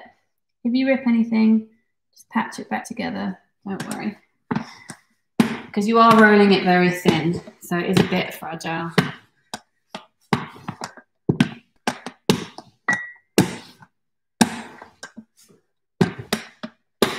All right, here we go. It's huge, it is huge. So when you pick it up, you should be able to kind of see your hands through it. I mean, not, can you see through it already? I don't think you can because there's not enough light. Like, not in detail, but you should be able to see through it a little bit. Actually, that's bad wording because it implies that I should be able to peer through and see what's on the other side. That's not what I mean. I just mean that you should be able to see your hand quite clearly, like the definition of your hand. If you hold it up, it should be that thin. You shouldn't actually be able to see through to the table. I've never been able to roll past that thin before. Okay. Just make sure that it's loose on the table so that nothing is sticking. Just kind of assess. Put more flour down if you need to. I think mine's okay.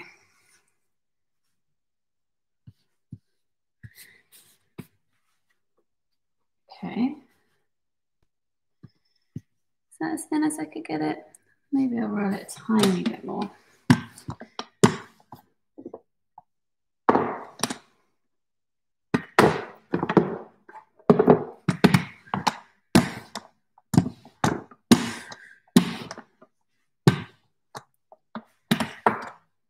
You also want to make sure, of course, that it's of a similar thickness throughout. You don't want to have like really thicker edges or anything like that. All right.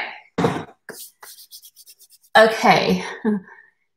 Yeah, it's not actually, I have to say, it's not a Fitbit. this is a cheap version of a Fitbit, which cost, I think, £20. I just kind of wanted to keep an eye on my, or hold myself accountable to my step count. So it's made me walk around the flat in circles quite a lot. Okay, right. Slurp of tea. Oh, right. We are going to cut this into pasta now. So you need a sharp dish knife. What I mean by that is not a knife you would eat with. You need some kind of chopping knife.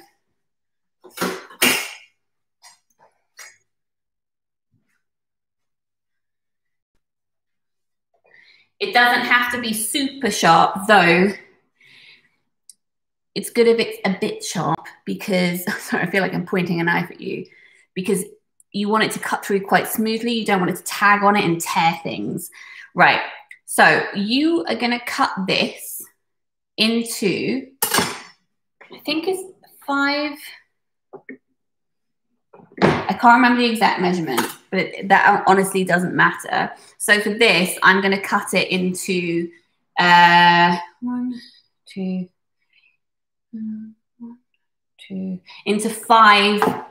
long sections. It's just, it doesn't matter how wide they are. It's just you don't want to cut it all in one go because it will clump together. So I'm doing it, it's about, I would say, 5 inches. Do I mean that? Do I have a tape measure? I don't want to say like a specific measurement and give you the wrong measurement. I do have a tape measure. What do I mean? Do I mean 5 inches?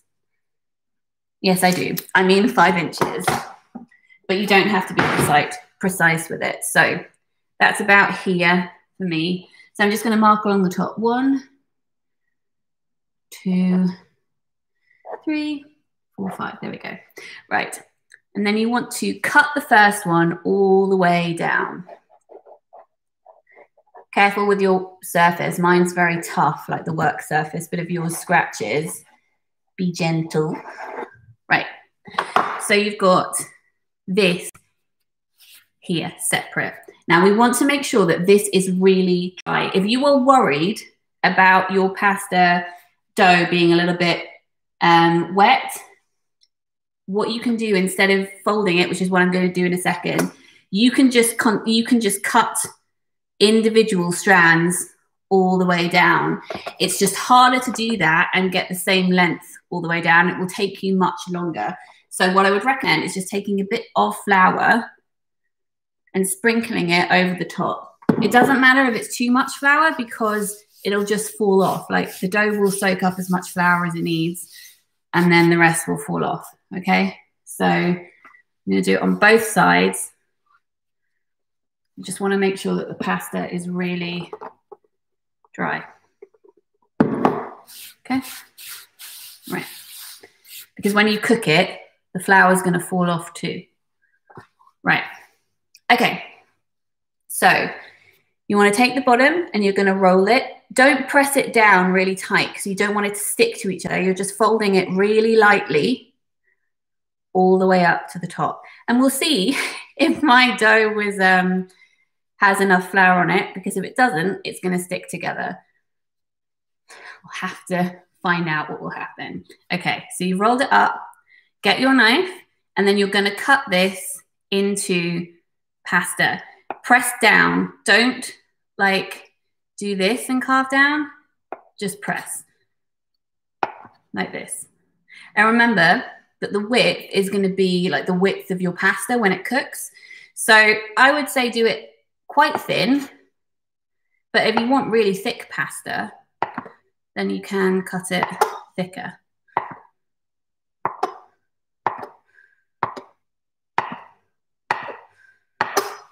Sorry, that's a horrible noise, isn't it? Okay, so there we go. And then, there we go. We've got pasta, look. Whee. It is satisfying. Oh, sorry. What is 5 inches in centimeters? That is 12.5? 12.5. There you go. But as I said, it really doesn't matter that much. It's just about breaking it up into manageable pieces. It doesn't matter if those lengths are different lengths across. These should be the same when you cut them individually, but when you're cutting along, making segments, it doesn't matter because you're going to cut them into smaller parts anyway. It's just to make your life easier, that's all.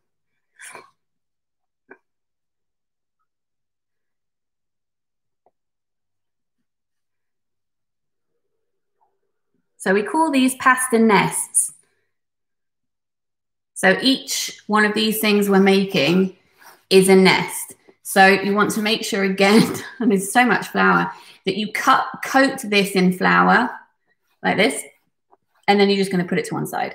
You just want to make sure that it's got flour on so it doesn't all stick together. Yeah? There we go. And put that to one side. And then we do that for the rest of these.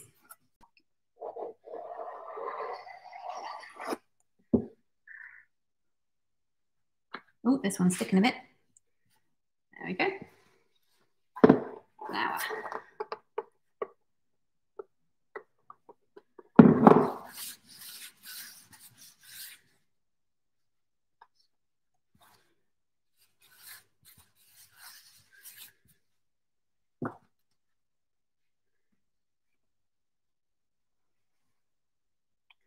I think there's something very, I mean, I know that this is infuriating if it's not working for you. Like, I appreciate that. But if it's going okay, there's something I find really therapeutic about this.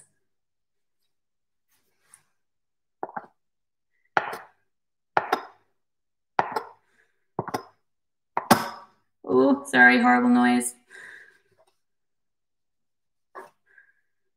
Okay.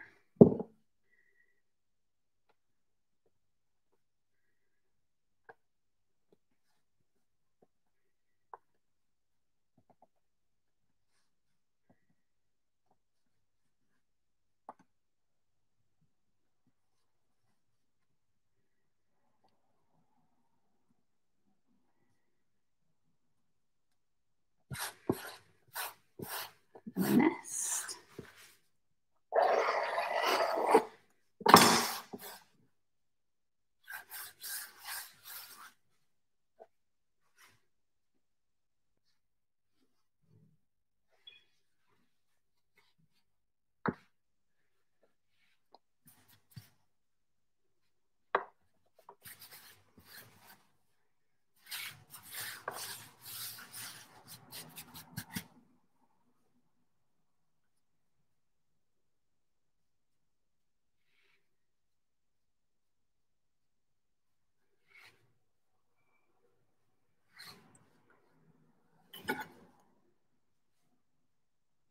Oh, you don't mind the cutting noises. I'm very glad about that. It's you love the cutting noises. It makes you hungry. Fair enough. Fair.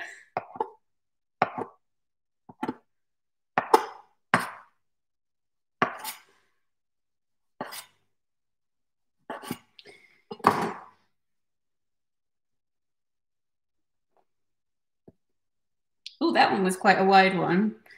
I think I might throw that one away. That one went a bit weird. The rest of them are fine.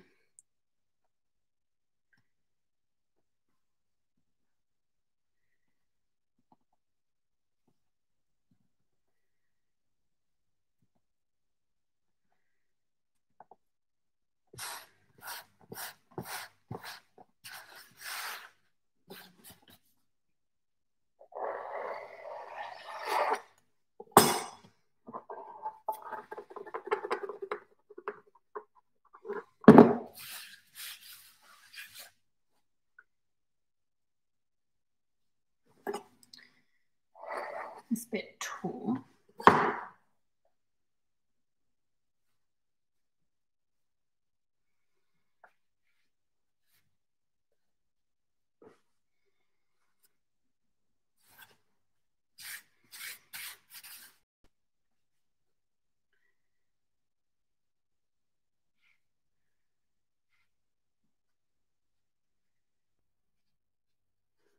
I love that Sana is sending me update pics. I will have a look in a second, Sana, when I am not covered in flour. which maybe never actually. I feel like this flour may stick to me for the rest of my life.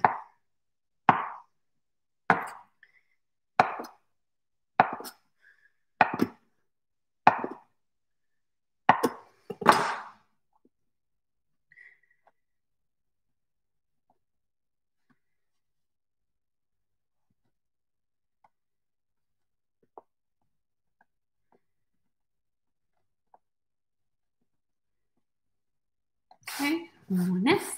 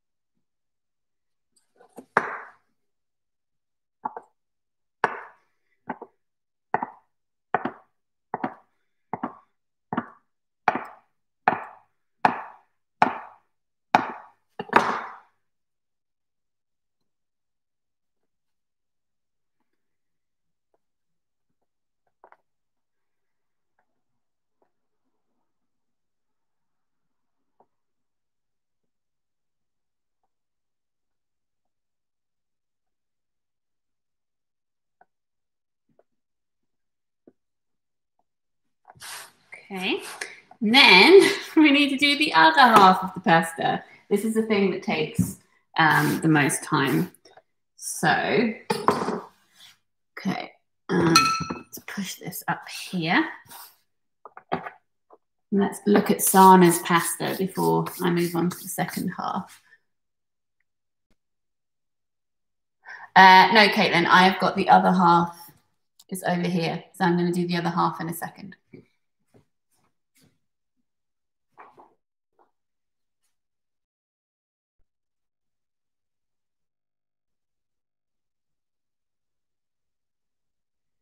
Is Sana's pasta? Anyone wondering? Very nice.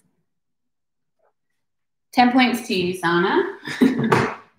Okay, now we're going to roll out the second half of the dough and do exactly the same thing all over again. If you're able to type, hang on. I think you can just dry it like store-bought pasta. Can you freeze the dough if you don't use it at all? I actually don't know. I have to Google that one. I think the recipe that I looked at, I think it said that you could put it in the fridge and use the dough, like keep the dough for a few days, but it didn't mention freezing, but I'm sure that someone has written about that somewhere.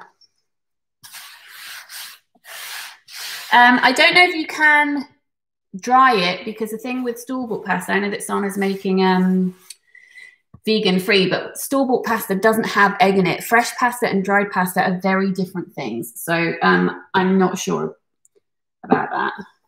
Though if anyone knows more about that, you can tell me. But I don't think you could dry this because I think the egg would go bad.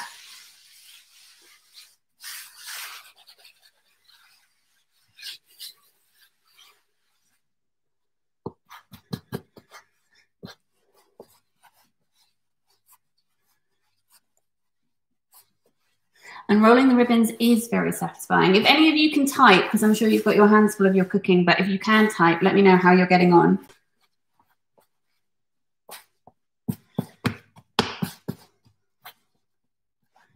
Okay.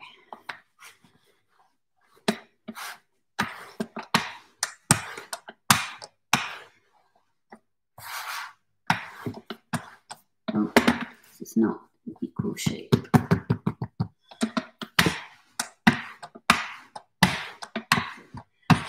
Always such hard work at the beginning because it just does not want to be rolled. Come on.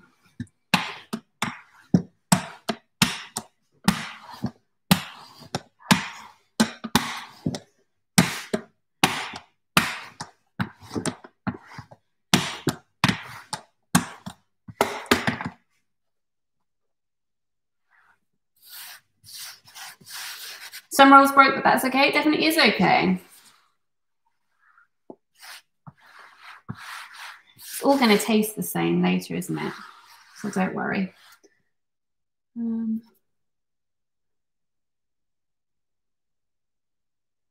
Got any tips for getting flowers safely off an iPad?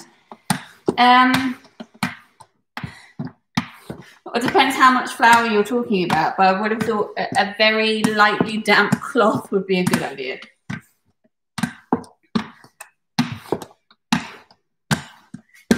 Or just blow on it as much as possible.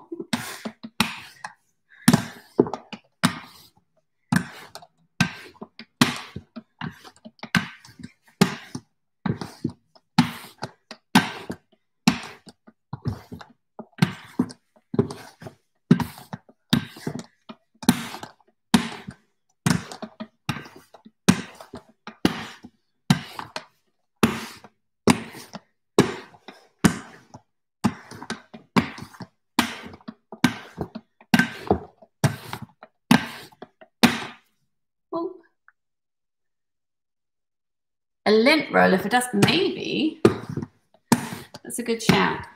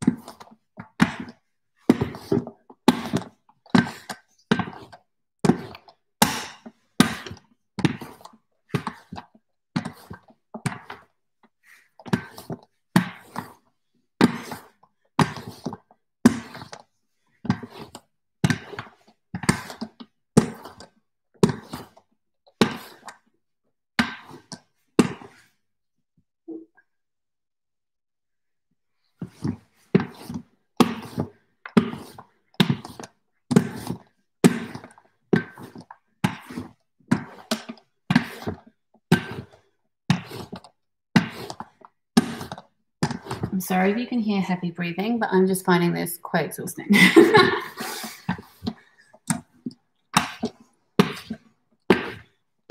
Okay, I think that's about done. Whew. Let's test it. Yep, looking good. And again, make sure it's not sticking to the table. Ease it off very gently if it is. Okay, and then cut it into sections.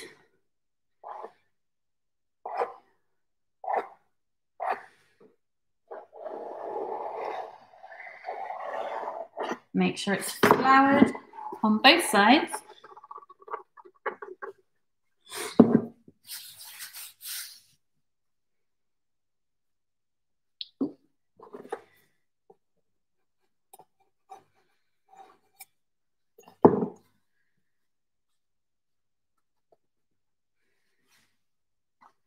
See, mine rips a tiny bit too.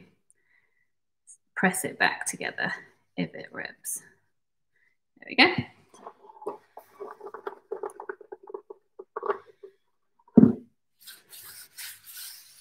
And then roll it.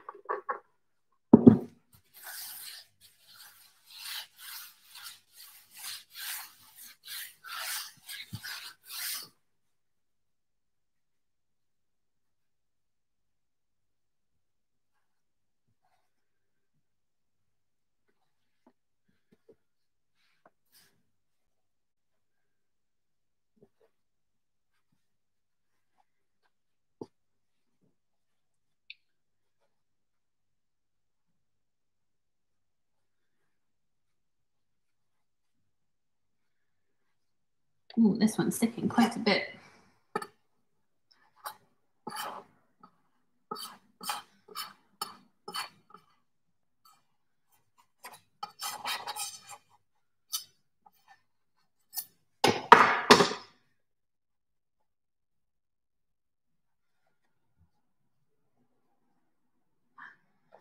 This one has been a bit of a casualty. Look at that. Look at that. Dearie me. Let's heal you. Bring together and pinch.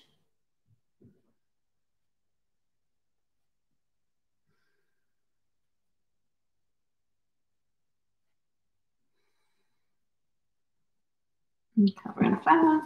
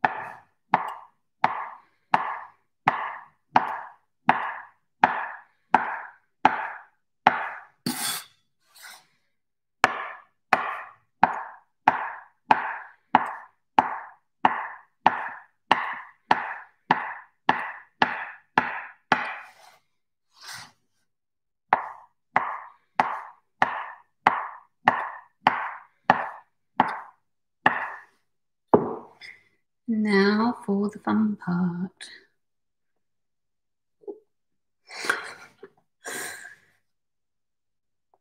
Yeah.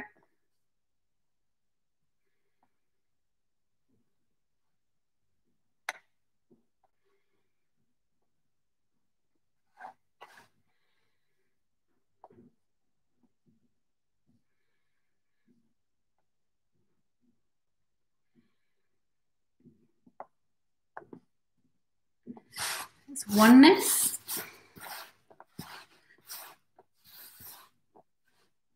Is that roller specially coated, getting a fair bit of sticking? No, you just need to make sure you're using lots of flour.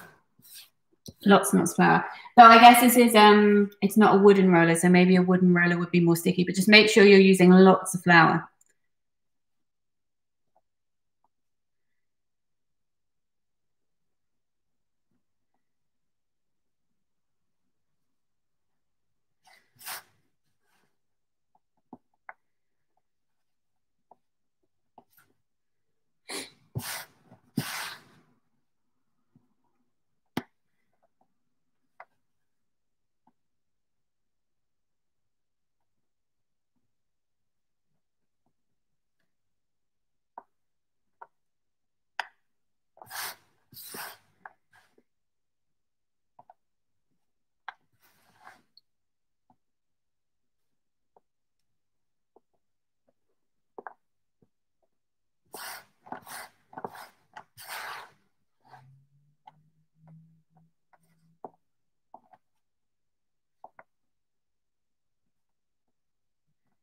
Make sure that every little bit is unrolled, because otherwise it will clump together. See, here's one that hasn't unrolled properly. There we go. Otherwise it will clump together when we cook it.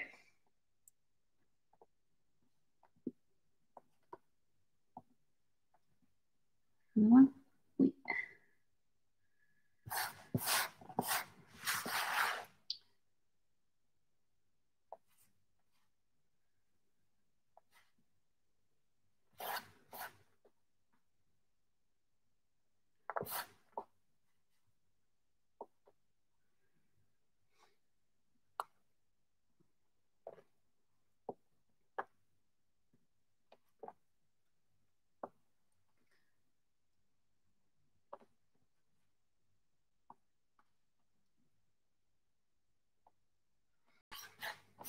All right, make sure that each of these pasta nests, you should have 10. If you've made fewer than that or more, don't worry. Like, it's, again, not an exact art. It's just you kind of want a handful so that you can add it to the pasta like that. Again, it helps it to not clump. Make sure that each of these nests is sufficiently coated in flour, because we're going to leave these to sit for about 15 minutes so that they dry out a little bit before we cook them, and then we'll be done. So make sure they're coated in flour. I mean, when I say dry out, they're not going to look like dried pasta. It's just they're going to be not sticky. Okay. Right, I'm going to wash my hands, and then I'm going to sit down and talk to you for 15 minutes before we cook this stuff. I am so covered in flour. Can you see?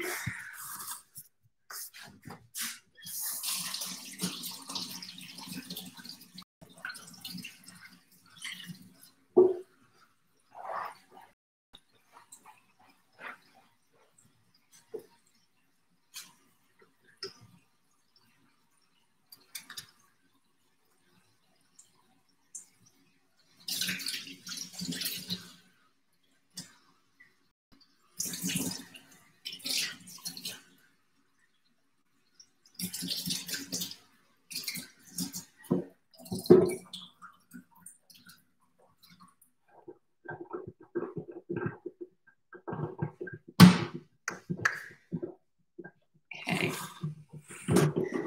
You were asking about getting flour off the laptop. I got a bit of flour on my, on an iPad, sorry. I got a bit of flour on my there. And related to pasta.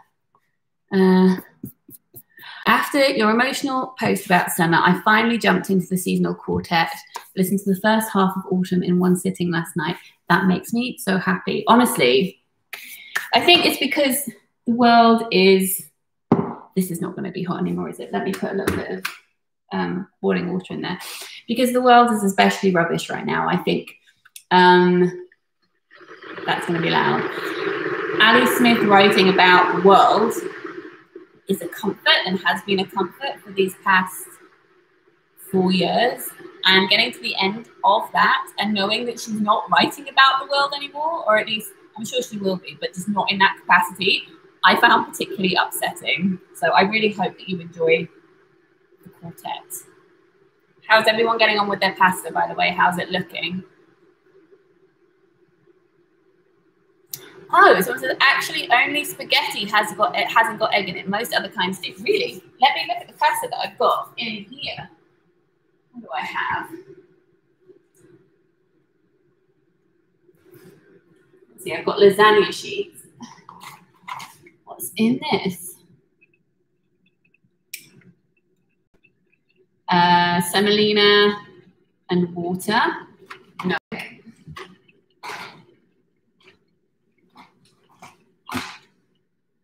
Sure, I had other pasta.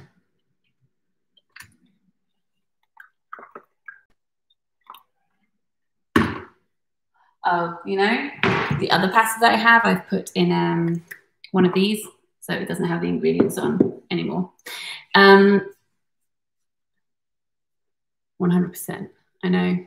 Okay, while these are drying, do any of you have any questions about books or cooking, actually, or life, anything? Like, let's do a quick, well, a little Q&A while I accidentally cover myself in flour again while we're waiting for this pasta to dry. Okay, Greg says, what do you usually do with the eggplant aubergine flesh? Yes, so I said sometimes I just put it in the compost, but sometimes I also make baba ganoush. So if you just Google baba ganoush recipe, you can use that to make that if you would like. Caitlin says, this is so great. It's made me take time out from stressing and work. I'm very glad that it has helped. Also, I feel like we've been doing this for 2 hours and 15 minutes and it's not felt like 2 hours and 15 minutes. I don't know about you. Do you know this would work with whole wheat flour as well? I don't know. Give it a Google, see what Google says. I would assume that it would, because obviously you can buy like wholemeal pasta, but as with the gluten-free flour, sometimes the rules about substitutes are different. So check with Google first. I might jump straight into Summer by Ali Smith? Will I miss out? So previously, when people have asked me, actually, I'm going to grab a chair. Hang on. Let me grab a chair.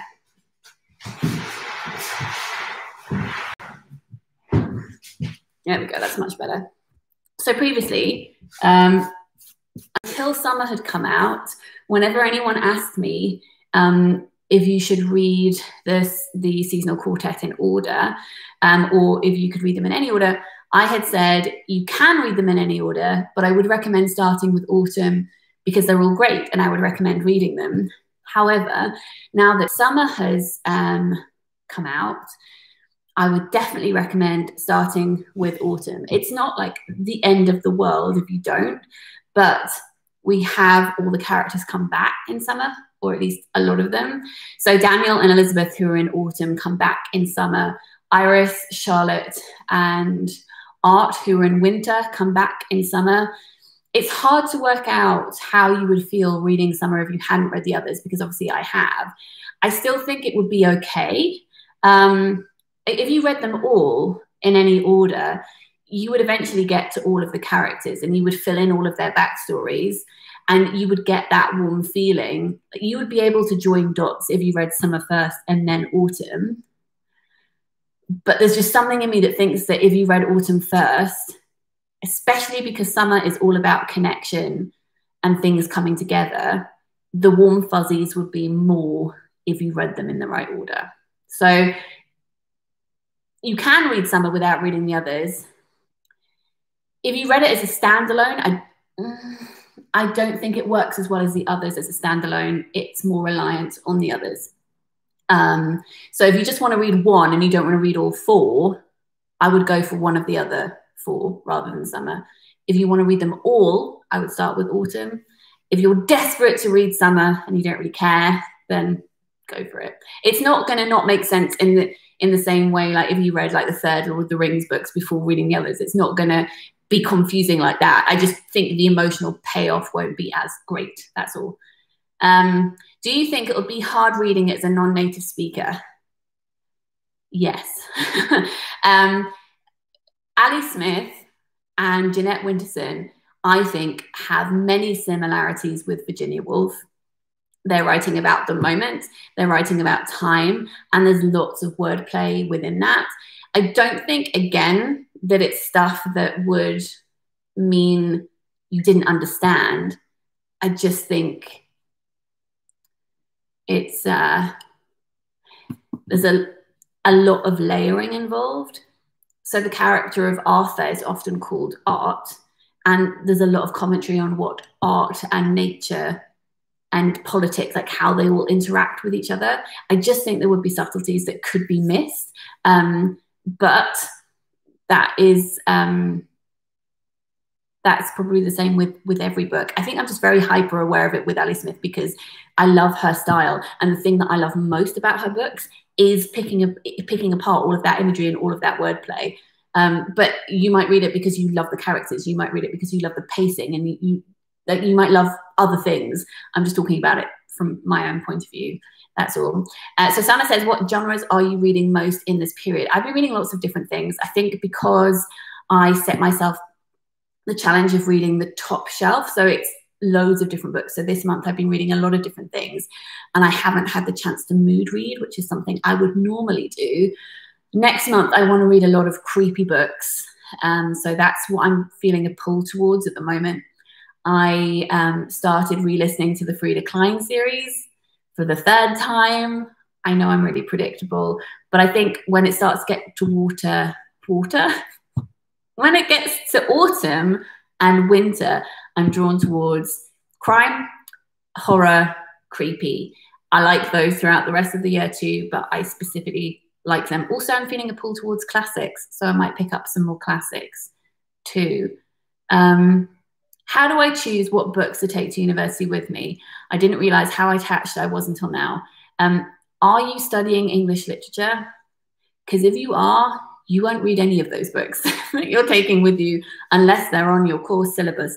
I certainly didn't. One of the questions that someone asked me for a Q&A recently was, how did you read outside of your like university syllabuses, I didn't really. I mean, I read the occasional book and stuff, but definitely nothing like what I'm reading now. I mean, when I did my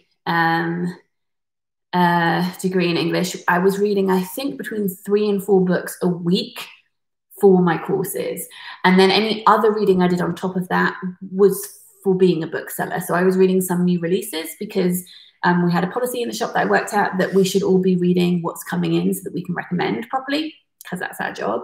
So I didn't really get to read lots of stuff in the way that I do now. So don't stress about it. If you want to take some for comfort, or if you're taking some because English is not the subject that you're studying, then just go ahead and take your favorites, maybe a comfort read, because the beginning of university can feel quite, you know, it's a whole new thing. It would be nice to have something that you can reliably go back to and love, and then just cherry pick a few that you're most excited about, but don't overthink it. It's going to be fine. What is my top favorite book to read during autumn? I'm going to pick more than one. English Animals by Laura Kay, I think, is an amazing to read during autumn. Autumn by Ali Smith would be a very good one to read. I think the Frida Klein series would be a great series to start in autumn, and then you could read them throughout the autumn and winter months. Todd is saying you should take bookcases rather than books. I like that. The Book of Strange New Things by Michelle Faber, I think, is a great autumn read because it's quite dark. I think it would be quite strange to read that at the moment, actually. And then going into the winter months, his Dark Materials I would recommend for winter. Someone said, I can't read hardbacks, a bit of a strange thing, but if it's not a paperback, it doesn't work for me. I can understand that. I mean, I suppose portability is not really something that's really important at the moment because we're not walking around a lot. But when that is an issue, then, when that is something that we do, getting on trains, traveling places, my God, then portability and hardbacks, that can be an issue. Also, I know what you mean, the tactileness, the spine, sorry, Sana, the spines don't break in the same way. So you can't like fold them over so much. They're a bit more rigid. I mean, they last better, I suppose, but I do understand what you mean. You're studying acting, so it will involve a fair bit of reading plays. Okay. Well, maybe take things with that in mind then, because maybe some of the tasks that you're going to be set are going to be to adapt scenes from novels for your course. So if you take things that you think are very visual, things that might work well on stage, then that gives you the option for that. Okay. How long have I been sitting here? I think about 10 minutes. Let's start making our passes. Sorry. Sana doesn't like cracking spines. I love it. I am brutal. Brutal. Okay. I think I've been sitting down about 5-10 minutes-ish. So what you need to do is boil a kettle, okay? Let's boil a kettle.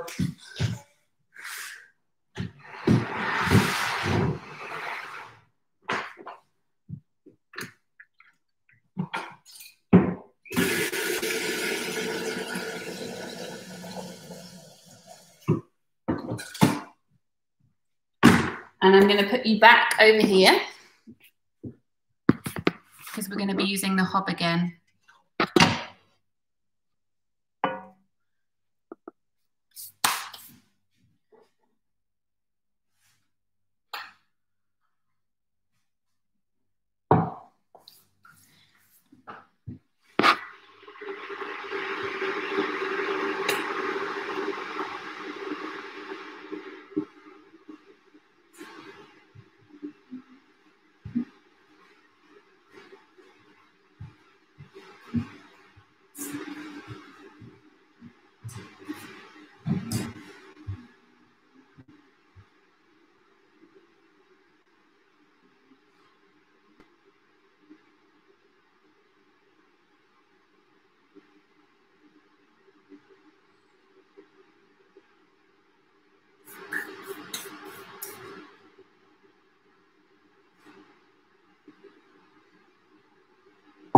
Okay. I am going to cook these in 2 batches. if you have a really large pan, I think you could cook it all at once, but I'm a little bit, this is always my biggest worry with this recipe, not to transfer my worry onto you, but this is the bit where they could all come together and it could all go wrong. So I think taking the time to do it in 2 batches is probably worth it. So I'm just gonna get not a huge pan. I'm gonna use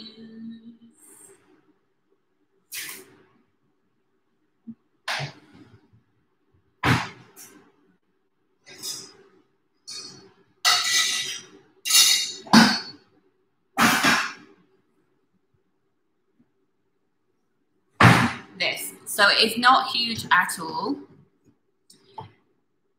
And I'm going to put the gas on. Okay.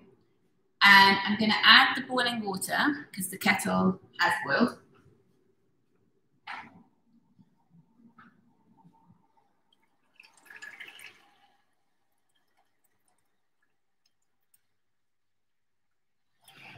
So I've done it between 1/2 and 2/3 up, where you can see, where you can see.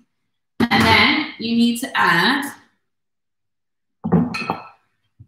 a glug of olive oil. This is really important because it means that the pasta shouldn't stick together if you put this in.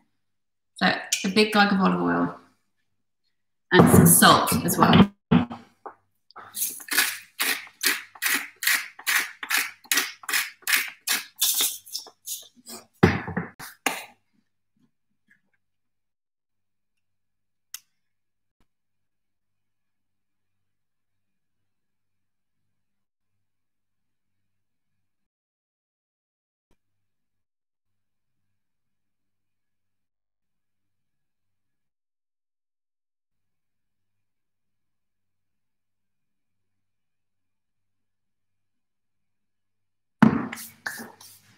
And then we're going to bring this to the boil.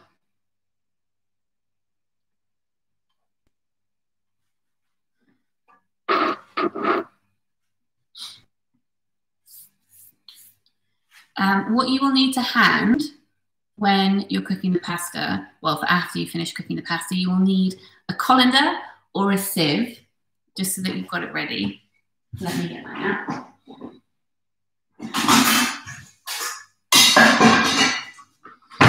For draining the pasta.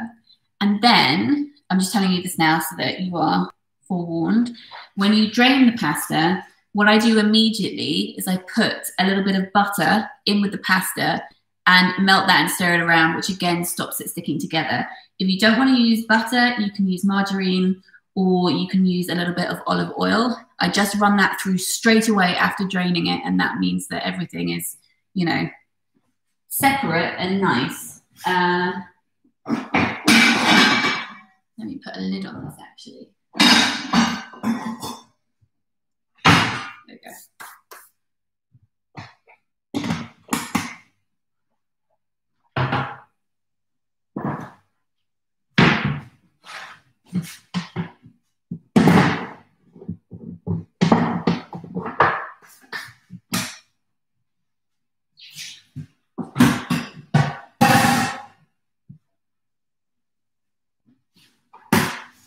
And something else, make sure that your sink is clear and that it isn't full of dishes so that you've got space to drain your pasta so that you're not panicking further down the line.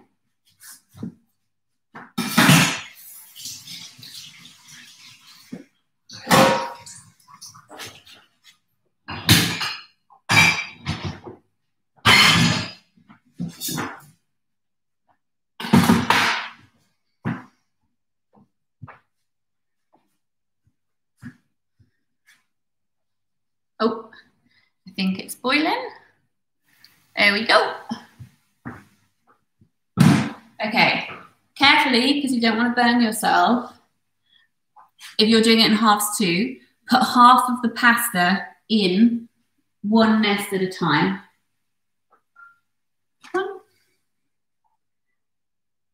And it should, like, the temperature will obviously go down when you put the pasta in, but that's absolutely fine.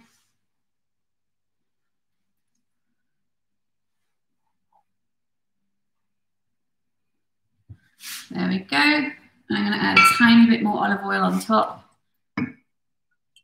and stir it with a wooden spoon very gently. Only once. You don't want to keep stirring it. You just want to stir it in once.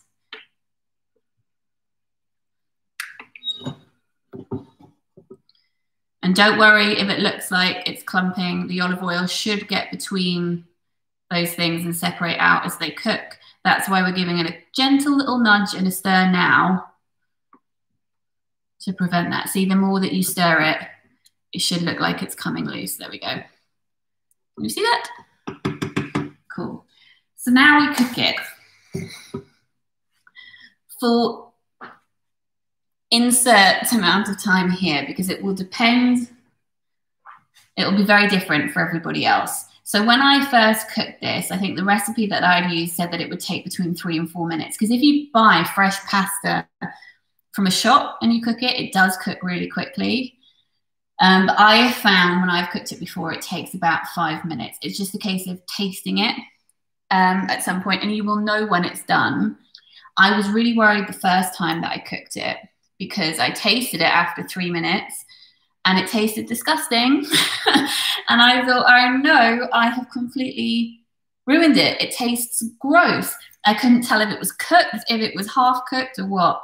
And it wasn't until I left it for a few minutes and tasted it again, and it tasted nice because it had actually cooked, that I realized that it's fine, and it just cooks at a different rate. Everyone's going to cook at a slightly different rate. But it does obviously cook quicker than dried pasta. So we've got to keep an eye on it, keep on tasting it a little bit to make sure that we don't overdo it, because overdone pasta is a really sad, sad thing.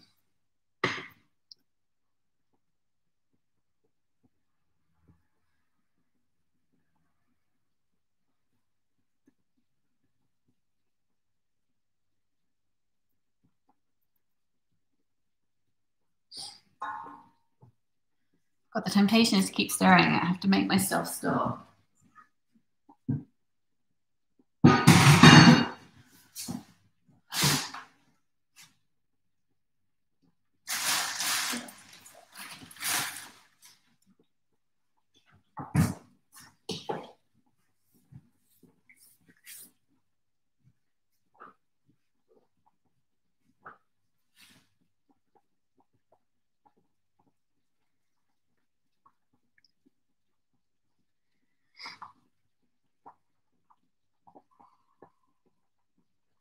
If anyone has any other questions, by the way, you can type them in while this is cooking and I will answer.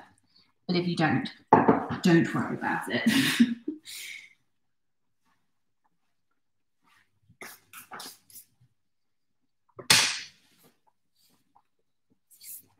Oh, and I probably should have said this before we started cooking, so I'm really sorry if this is a problem for anybody. You need to eat this as soon as it's cooked. Just so you know, you can't leave this pasta. It becomes really sad really quickly. Yeah, I should have said that earlier. I'm sorry. You need to eat this relatively quickly. If you reheat it, it's just a bit sad. So yeah, you need to be ready to eat it now.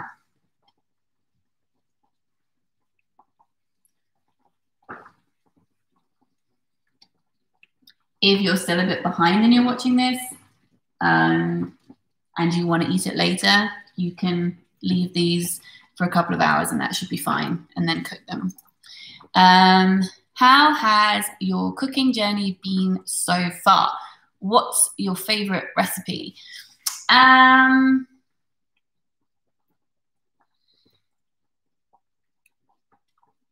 The gingerbread cupcakes have been, I think, probably my favorite cake thing that I've made. I've really enjoyed my journey with making meringues because that's just been really fun and experimenting. I think I've done like my own recipes with meringues and played around with color in a way that I haven't played around with other recipes so much because I've just been following other people. So that's been really fun. And making pasta has been super fun as well. Like I found it really therapeutic, very helpful, just from a mind point of view, as well as a stomach point of view as well. Where to start with English classics that are maybe a bit easier to understand? I think Jane Eyre is a really great place to start. I would say Jane Austen is also quite easy to understand as well. So those are the two people. Well, Jane Eyre is not a person. She's a fictional person. I would recommend, like, you know, Jane Eyre. I would recommend Pride and Prejudice. I would recommend North and South. I think that one is quite easy to get into as well. Yeah. Ooh, car alarm. What books am I glad that I read as a child? All of them. I mean, I think something that was formative for me was the Doomspell trilogy by Cliff McNish. They were like an alternative to the Narnia series that I found before I discovered his Dark Materials, because they're for a slightly younger age group. I would say like 11 or so. I really loved the Roald Dahl books as well, especially his poetry. And I think just like reading Agatha Christie's and Famous Fives, like, and Jacqueline Wilson's, I think it's not very exciting answers because this is stuff that lots of people read. Oh, Louise Renison, discovering her books as well was such a joy. Let's taste this and see what it's tasting like. I'm sorry about this car alarm. You can hear it.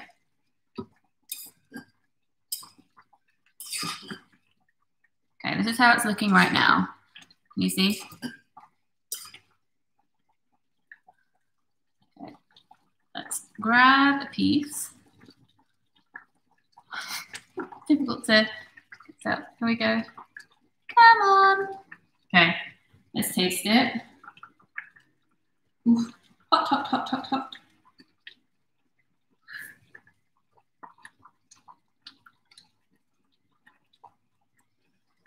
What I like about this pasta is that when you cook it, it becomes quite crinkled. I think it looks quite pretty. Okay.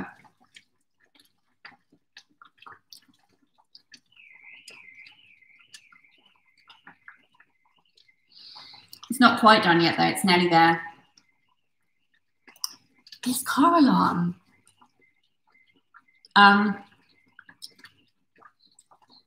I think this will be done in a few more seconds. So you want it obviously to not be hard. You want it to have cooked through evenly so that when you're eating it, there's no bits that feel slightly different. It almost tastes a bit buttery, I think because of the oil. You want it to taste nice. You want it to taste like pasta, I guess is just what I'm saying. You want it to taste like pasta, right? I think that'll be done now because it's been about 30 seconds since I pulled that out. I get really nervous about taking. Let's take another bit of a little bit because I want to make sure it is cooked.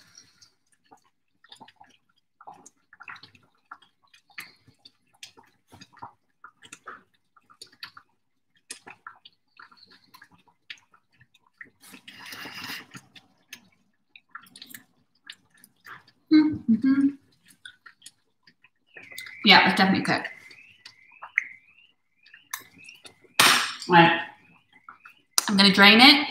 I am going to quickly add a little bit of butter to it when it's in the sieve and like shake it so that the butter melts over the pasta just a little bit, just to help it not stick. And then I'm going to add a bit of salt and pepper to the pasta as well once it's drained.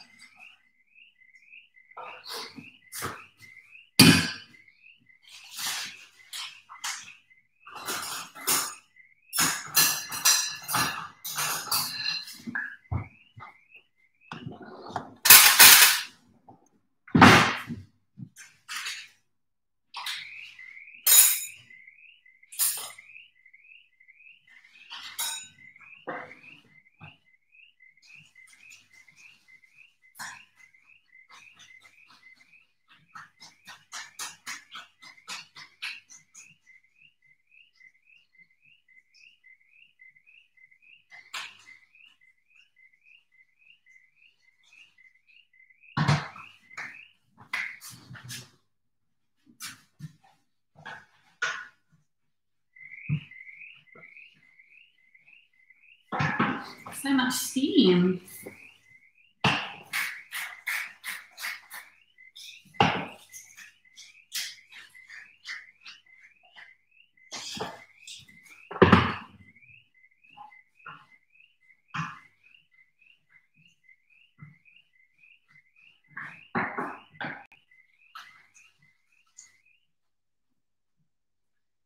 Okay, can I show this to you? There you go. So this is what, oh, it's water dripping out. Let me put this here. It looks like this. So it's all loose. And then we have to do that again with the second round of pasta. So I'm just gonna let this sit in the sink. So we boil the kettle again.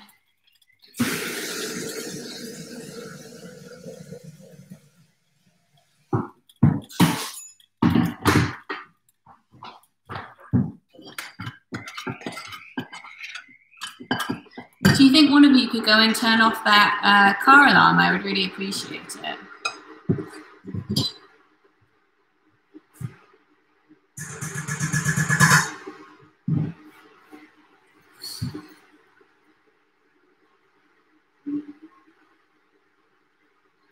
Okay, Laura says, what are your thoughts on peas pudding? My Geordie-in-laws love it and I can't even look at it. I never even heard of it until I started going to the Northeast. So peas pudding is peas and we put it, it's like mushy peas almost. I don't know what else is in it actually. I don't like it. I don't like the texture of it. It feels like Play-Doh. And you put it in ham sandwiches normally. I am not a fan and I am a native Geordie person, so yeah. Any books you'd recommend to an 8-year-old? I recommend these Katie and Sam Wu books because, no, sorry, Katie and Kevin Sang books, which are the Sam Wu books. I'd recommend those. My nephew loves them and he's 7. What else would I recommend? I would recommend books by Chevelle Pounder. I would recommend, depending on their reading level, because this is like age ranging is difficult. So